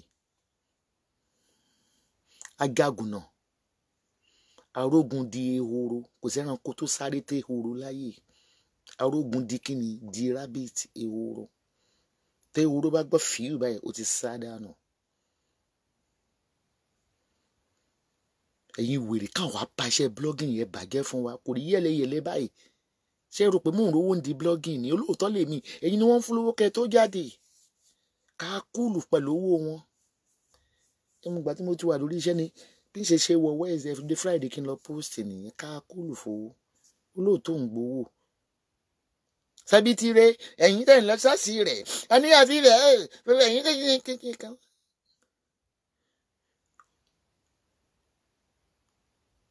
ó ti fi hàn yìí pé àjálẹ̀ tó ní sọ bí títóbi rẹ̀ tó ní tó pọ̀ ọmọ ọlọ́mọ ìwọ náà ló tó ń rọ́ọ̀nù bẹ́ẹ̀ gbogbo ibi tí wọ́n ṣàti ń jí ọmọ báyìí ẹ bá ó tó Bọ́lá ń bẹ̀ ṣáà ó wá ló lè ṣoríire orí olórí ẹ̀jẹ̀ ẹlẹ́jẹ̀ ìwọ ló dá àlẹ̀ mọ́ ìwọ ló dá àlẹ̀ ìwọ ló dá mọ́ ìwọ ló mọ ẹnu tó ń rùn fídíò yẹn ó wà lórí desktop mi oní tí Wàsíù bá lanu báyìí ó lẹ́gẹ́ èèyàn ni wọ́n ń rùn jáde lẹ́nu ẹ̀ ìwọ ló dá mọ́ orí àwọn ẹláìṣẹ̀ tó pa tó fi gbé kokéènì àwọn ń yọ̀ ní wèrè ó lè rí ṣe o wéètì ẹ̀ ò tiẹ̀ ṣe nǹkan kan mọ́ tó bá di lọ́la wá gbé mọ́ àwọn mọ́tò àlòkù àwọn mọ́tò 98 á ní òun ta mọ́tò $10,000 ó lò sí nígbà January ó lóun fẹ́ fi give away mọ́tò ọ̀lẹ tó ń gba $18 per week arógundé horo ọmọ tó fi bá gbogbo èèyàn jà lórí Facebook ó wà possessed demon ni àfàìsàn kó má gun ọmọ yẹn pàǹjọ kan torí ìwé òòjọ́ tèèyàn mọ́ ó ń wẹ̀ láwò sunkún òun wẹ̀ lá sọ fún mi spíkà wo ló tí ì ta sí ṣùpẹ́ tí ò bá dárúkọ tèmi ìwọ wọn dárúkọ spíkà wo ló tí ì bù ESABOD ó fẹ́ lé ń kó lórí Facebook because owó ọ̀tẹ̀ à ń gbóhùn ẹ̀jẹ̀ ìkókó lára ẹ̀ because you a vampire bí mo lé ẹ o sá lọ YouTube ó tún sá padà unstable elements ó pàpà wá sọ ti ọmọ Aláàfin yẹn nígbà tó sọ lọ ó ní Wàsíù wá búra ẹni tó sọ pé ọmọ Adéyẹmí yẹn ó wá fọwọ́ kọ lọ́rùn kí ló ṣe kí ni ìṣòro ẹ̀ gan-an kátẹ lọmọ tó yé kébù tó fáìn ni ìbí ìbá bẹ́ẹ̀ dàlẹ́ ọmọ gbọ́ sweetheart kó bá mi gbá gbọ́ṣẹ́ wò lẹ́ẹ̀kan kára ẹ̀ balẹ̀ bọ́bọ́ yóò ń bẹ́ sọ̀rọ̀ náà bó ṣe jáde ńgbà tí máyégún náà nìyẹn ó ní wọ́n ń joyè kò gbé mi wálé kí wọ́n á joyè Fatia ló ṣépè fún ìyàwó ẹ̀ ó fẹ́ jó fún kí gbogbo táyà ẹsẹ̀ mọ́tò rẹ̀ kò jó òní àbó òrí tó pọ́n ni òrí gbogbo wéètì ẹni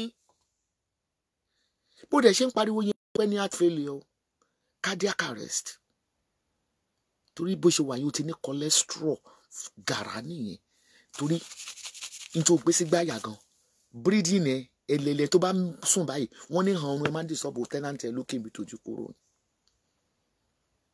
wọ́n ròyìn tẹ́ omi ni water retention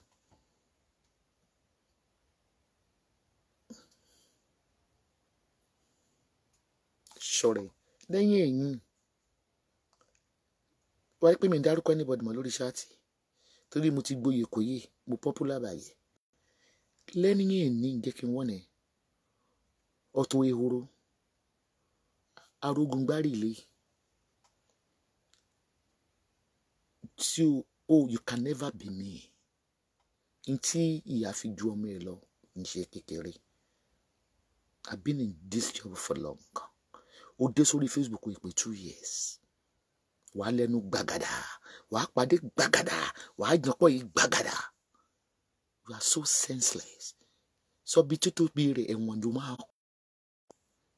bàbá mi Tinubu dáàtì mi bá ló mọ̀ ẹ́ ó ti wẹ̀ pé ó ní Tinubu lájà alẹ̀ rẹ́kọ̀dù ẹ̀ wá lórí YouTube máa play ẹjọ́ Sunday mo ní ti Tinubu náà tó ló lájà alẹ̀ dáàtì mi ta ló ní fóònù nọ́mbà bàbá mi Tinubu ó kò ìbéèyàn gidi sọ̀rọ̀ ìwọ amukumẹ́kọ̀ọ́ tẹjọ́ ń ṣàjálẹ̀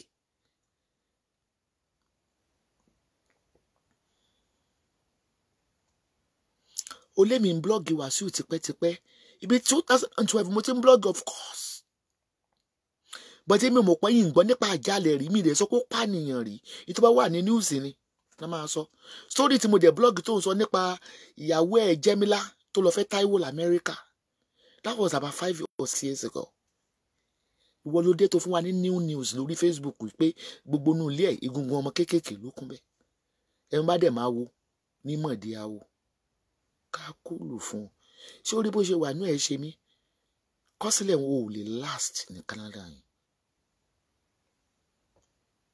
with complain yẹn ti pọ̀ jù wọ́n wá sórí terrorist tó wá ń pariwo ìwà wà lọ bá wọn pàdé Nàìjíríà ó yẹ tó bá ṣàti fẹ́ deport ẹ̀ ní kàn deport ẹ̀ lọ Kenya o tó South Africa gan ti bá bẹ̀ jẹ́ ó jalè kó ń bẹ́ẹ̀ ni Bọ́lá sọ fáwọn èèyàn kílẹ̀ tó lò fún ẹnu ẹ ló fi sọ onígbà tó mú gbó ní Bíbélì ló máa ń ya tó fi máa ń mú gbó mi ò gbọ́ rí mi ò kàn máa fi gbó mi Bíbélì bí ẹ̀yin amúgbó bí ẹ gbọ́ rí tó mi ò mú gbó rí mi mọ̀ bí òórùn igbó ṣe rí ó ló máa fi bíbélì mu igbó ó ti yá wèrè kí ló rò dé bẹ́ẹ̀ tó fi mú bíbélì tó fi ń ràpò gbó you are not normal. òun dojú ti ọmọ ẹ ti wá sunkún lórí live chat rí wípé mom stop you are disgracing me people are bullying me in school that your mommy is a crying baby. ẹ bá gbọ́wọ́ mi ẹ fìyà jẹ mi ẹ gbà pátá mi arógun mọ́sá. Crying baby, weeping doll.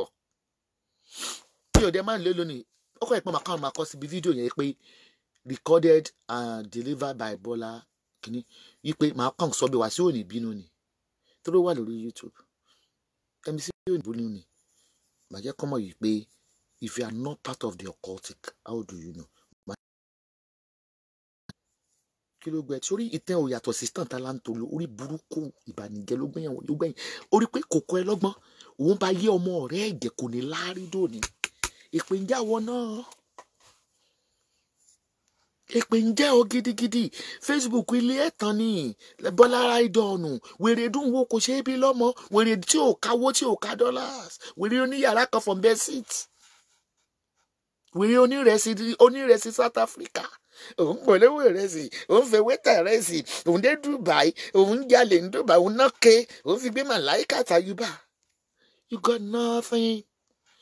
tá bá ń ka rẹ́kọ̀dì àwọn promoter mi ò gbórúkọ ẹ rí bí ọmọ tí ń ṣe news yẹ kórúkọ ẹ ti features gbogbo àwọn promoters yìí UK everywhere Canada máa ń blọ́ọ̀gì wọn ta ló mẹ́ you just want to belong by fire by force you bloody illiterate. You are so awkward. You are barbaric. And stop using fake. Èdè wèrè tó máa fi ń gbàdúrà yẹn. Magazobo bakasaba. Èdè wèrè ni. Ìtàwọn àjọ̀nú bá ti kárí ló ń sọ jáde lẹ́nu. Magazobo. Bizobo ní kí ló dé? Ẹlẹ́dàá rí o gbé Canada lọ́mọ ta zobo. Magazobo. Zobo ló máa ń parí gbogbo ẹ̀. Kí ló dé? Wọ́kà bàbá kó bẹ̀rẹ̀ sí ń ta sóbò náà ní Canada. Magazobo yóò múra kankan nígbà tó lójú kan bá ń gbàdúrà nǹkan. Magazobo kí ló dé? Ta ló kó bọ̀? Bíbélì tó fi mú gbó ti yọ ń wéèrè. Ẹ̀gẹ́ ajálẹ̀ ó ń dẹ̀ ọ́ láàmú ló ṣe máa ń lo kọ́kọ́rọ́ bó o lò sí tí ó lò sí gbáyà. Dá kọ́kọ́rọ́ yẹn padà fáwọn ọkọ ẹ̀ àwọn yòókù ẹ̀ bẹ́ẹ̀ màlẹ́ká ló fún ni àbí wàásù ó mú kókó ní Nàìjíríà tó mú kọ́kọ́rọ́ mọ́ṣúárì wà lu òyìnbó kí ló dé. ògo ni fún bàbá ògo ni fún ọmọ ògo ni fún Ọlọ́run ìní wọn bí tiwọn láti kọ́ ṣe lẹ́ni ìsìn lẹ́ni ìsìn wà lẹ́ni gbàgbọ́ wáyé àdìpẹ́ fún un. mo di gbogbo yín mọ́ pẹ̀lú agbára ẹ̀mí mímọ́ Ọlọ́run ògo ọ̀run àdàbọ̀ ọ̀run yóò wà pẹ̀lú yín yóò farahàn yín gbogbo bíi tí ọ̀tá ṣiṣẹ́ òkùnkùn sínú ayé yín yóò sì tù ẹ sì di òmìnira láì lórúkọ Jésù Olúwa wa. ẹjọ́ wa fún ìṣòro níjọ́ Friday ìṣòro 21. àdúrà Bọ́lá ò lè gbà àdúrà ìṣẹ́jú 5 èpè 3 hours ní akọ̀tàmọ̀tàmọ̀ ni ọmọ ẹnìkan náà lòun akọ̀tàmọ̀tàmọ̀ ni coronavirus yóò máa yẹrin bí ejò yóò máa yẹrin bí ejò alápá tipa táwa kápá sókè ń bí afẹ́wo tó wà ń bí ṣe bó ní tó wà ń bí báyìí yóò dá ogun láti bí ìdésàlẹ̀ níta ní fibroid onídìí okó àbótiwọ́ menopause bíi tèmi ní oyi 50 ìbá kọ bí ẹ ló gbé dání yẹn bó tẹ̀ sọ pé olóyè kan Nàìjíríà tó wà mẹ́ńtà tó wà tọmọ tèmi ta ni wọ́n yọ ń gbẹ́ gbòógì ó ti yá wèrè o. You are just a fucking Canada ò tolerate tó ń ṣe you are gone. àwọn tó ń fara wé wọ́n ti ní Canadian passport ó máa deport ẹ̀ wọ́nranwọ̀nran wérewère ó lọ bèrè lọ́wọ́ Kẹ́mi Olúnlọ́yọ̀ ọmọ ọdún tó ń fi jẹ́ kó ṣe gbogbo tó ń ṣe gbà yẹn tó lóyún òun journalist blogger ìjọ tó bá dẹ̀ máa deport ẹ̀ báyìí wọ́n máa ṣáta pẹ́ẹ́nì fún ẹni pẹ̀lú àwọn psychiatric doctor okun wọ́n máa fi dẹ̀ dé Nàìjíríà okun ní lòṣì lẹ́nu jabala bí ẹ̀pọ̀n àgbò wọ́n nìkan kò sẹ́ni tó lè bù wọ́n ló dẹ̀ máa ń kò sí bórí tó tún bú Maureen Bàdéjọ ní 3 days ago ó rí pé gbogbo òun fún ẹ lẹ́sẹ̀ mi nìkan mo máa ń tako ẹ̀ mo kàn ọmọ this because àwọn ọmọ yẹn junior mi ní gbogbo wọn though they are haters majority of them are haters but wọn ò ta sí ẹ̀ náà of course adarí ogun èmi náà máa dá yẹn lóhùn gbogbo àwọn bloggers pátápátá ló máa ń bú pátá ó dẹ̀ fẹ́ kán bú ẹ wàá máa fẹ́ fún ni gbòó kí ló dé náà Wàsíù mo kọrin fún ọ mo lọ ṣe rẹ́kọ̀dù fún ọ mo lọ stúdíò fún ọ ràn orin wo ni wèrè ń kọ èèyàn mélòó ló ra rẹ́kọ̀dù ọ̀hún bóde ṣe wáyé ó máa ti ní hemorrhoid ó ní hemorrhoid bí bẹ́ẹ̀ kọ́ ya fùrọ̀ ẹni fọ́tò kò yà sójú page because bẹ́ẹ̀ bá ti lè pariwo jù gbogbo vein ó jáde wo vein ẹ ọmọ pin kankan ní Tom Broises ó ti bẹ́ẹ̀ kí ká wa bẹ́ẹ̀ bẹ́ẹ̀ díẹ̀ gbogbo pákó layout bí bẹ́ẹ̀ díẹ̀ yóò ti kán torí pé bí òrírú weight yẹn rí heart failure bí yóò dẹ̀ ti gbọ́jọ́ ọkú ni Bọ́lá bó bá gbọ́jọ́ ọkú ni òní máa sọ pé lágbájọ́ òkú tẹ̀mẹ̀dì òkú irú àwọn ìkànnì ló dàkú ẹ̀ kú. Go and watch your weight anta weight loss ọ̀ṣọ́mọ́nbí wò mí kí ló dé size bí size 32 mo ní 32 bí size 102 ní size yẹn olùṣe onípátá gígan alábẹ́rínrin oní incontinence pad ó ṣiṣẹ́ kí alẹ́ níjọ́ mẹ́rin tàbí wọ́n tún ti sáàkẹ́ àwọn èèyàn dẹ́rìn sọ pé wọ́n pẹ́ sáàkẹ́ lamẹ́ríkà náà wà tó ń gbé bẹ́ẹ̀ ó dẹ̀ tún ṣẹlẹ̀ náà because nobody can stand your voice I'm sure kò ti na patient ni because ó wà very highly aggressive ó ti na patient ni blue tó ń wọ̀ lẹ́nu níjọ́ mẹ́ta nǹkan tó fi ń po nǹkan kan kí ló dé tó àrí ọmọ.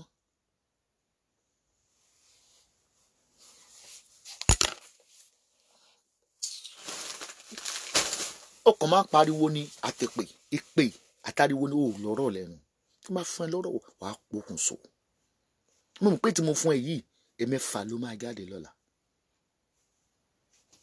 mo dẹ̀ mọ̀ pé kíní tó ń ṣe ṣáàtì tó máa ṣe tó bá máa bọ́ pátá báyìí àwọn ọ̀gbẹ́ róńdó bíi ó mọ̀ gbé ewúrẹ́ tí máa ṣe róńdó yẹn bó ṣe pariwo yẹn á kàn máa jáde róńdó ó ti rí ìgbẹ́nu ewúrẹ́ rí dúdú yẹn róńdó tó bá bọ́ pátá báyìí wọ́n fọ̀n ká ní bó bá ti bọ́ pátá bó ṣe ń pariwo yẹn róńdó ìgbẹ́rún ló ń jáde ń di ẹ̀ ọkùnrin wo ló fẹ́ fẹ́ gbá ló ṣe bí ètò wà lọ́wọ́ ẹ̀ kò pé 15 náà ó yẹ kó bímọ lé ọkùnrin ló fẹ́ fẹ́ you are too lousy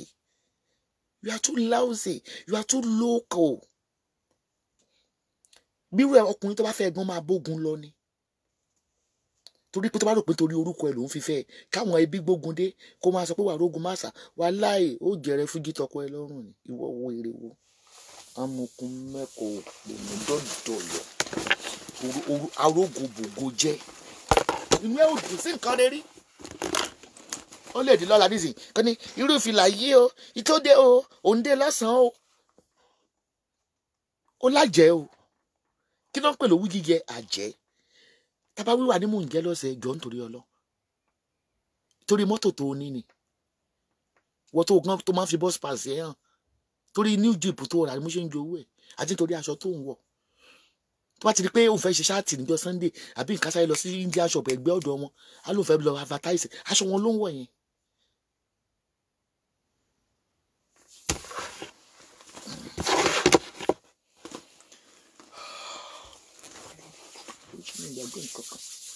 ẹ má gbàgbé láti lọ sórí iléeṣẹ́ wa o bí òun fi bẹ́ẹ̀ gbé kọ́ ọmọ o mi fi bẹ́ẹ̀ gbé kọ́ ọmọ o ẹ tí mò ń pa WhatsApp mi gan because mi ìfẹ́ máa rojú outside Facebook mọ́ so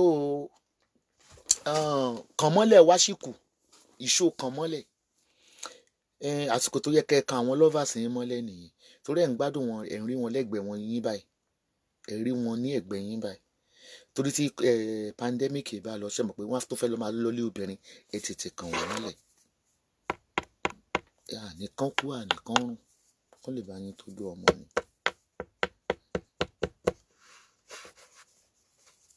then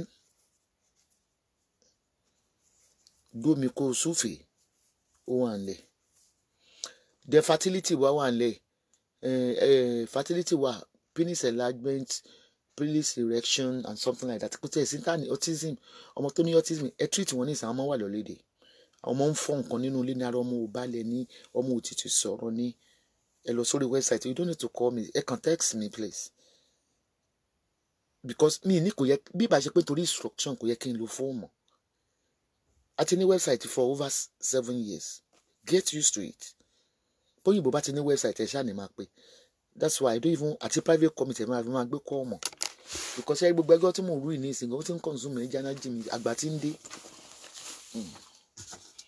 Ẹjọ́ nítorí ọlọ́jẹ́ kárúgbó mi ó dáa tí màá tètè máa reduce ẹjọ́ mi irú ẹ̀mọ̀ àwọn agbó tí wọ́n lóru tó bá yẹ kọ́ńsù tó mọ̀ rìn kiri láti inú yàrá tó mọ̀ dá sọ̀rọ̀ wọ́n láyọ̀ dẹ̀ pé bí arúgbó mi ó ṣe rí ibi tá a bá dé ọmọ arúgbó tó yẹ pé nígbà tí gbogbo ilé bá sùn ní ìgbà yẹn kí la gé wí ẹjọ́ mi ìfẹ́ mọ́ rojọ́ púpọ̀ mọ́.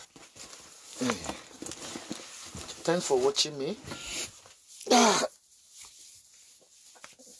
Ṣùgbọ́n yàn la wọ bra sí i tó bá wọ bra gbogbo ẹ̀ ní kákákákáká apá yìí ni ìdí gan ò dá ìdí òfò gbogbo nǹkan immoderate olùsí olùbí wọ́n ń ta body part ní olùsí àjálẹ̀ ti mọ́ lára olùbí wọ́n ń ta body part ní Canada ni ó yà sáyé lọ ló máa wú she can never walk kò lè ṣiṣẹ́ very lazy Egypt èdè Irish nìyẹn it means very lazy fool ló jẹ́ Egypt. So video MC Tinubu and so alálẹ̀ ó ti jẹun tán alálẹ̀ fún rẹ̀ ọmọ ọlọ́mọ alálẹ̀ kò burú ẹ kàn fẹ́ fi alálẹ̀ yẹn fẹ́ fi dá gbèsè sí mi lọ́rùn Ọlọ́run ìkàn ń jẹun sí mi lọ́rùn ni kò burú n kò bá yá fúnra yín náà lẹ́wọ̀ àmọ́ alálẹ̀ yẹn padà sáàfin. Love everybody láyọ̀ láàrin rẹ̀ máa pa iná yẹn láti iná.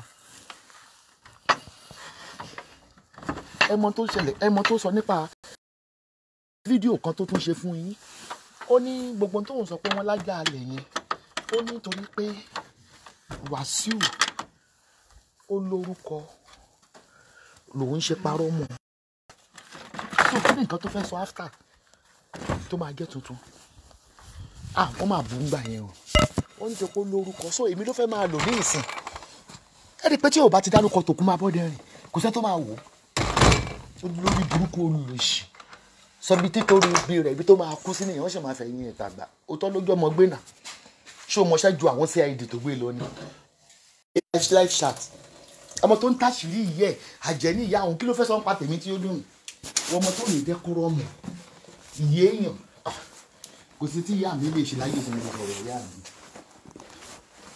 máa sọ̀rọ̀ ìyá ẹ ṣàbàṣàbàṣà àjẹ́ ní ìyá òun ṣọlá jíùn lówó ọmọ tó ń bí Nàìjíríà ó lè ní kí ló fẹ́ sọ ń pa tèmi tó lè yọ mí lójú lẹ́tà yẹn kí ló sọ nípa tèmi tó lè jọ mí lójú tell me ẹlẹ́jẹ̀ tó wẹ́ẹ́ wá sáyé ìtọ́jú ọmọ ẹ̀yẹ́ tó ń gbá Amẹ́ríkà gan kò sí bí mi àtọmọ ìyá mi ṣe lè gàtò tí mo lè sọ̀rọ̀ ẹ̀ mo lè bọ́ bá kan ok wọ́n ti reply mo rí ilé kan ní mo kọ lẹ́tà sọ pé mo fẹ́ rà abẹ́rẹ́ Bank of Finance mi ṣáà ní báńkì bẹ́ẹ̀ mo fẹ́ kọ́ máa mi finance mo rí ilé kan mo fẹ́ rà mo fẹ́ kó lọ bẹ̀ fún wa mi put your customer first and everything okay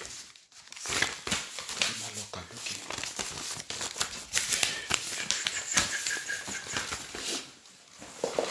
ọmọ òṣì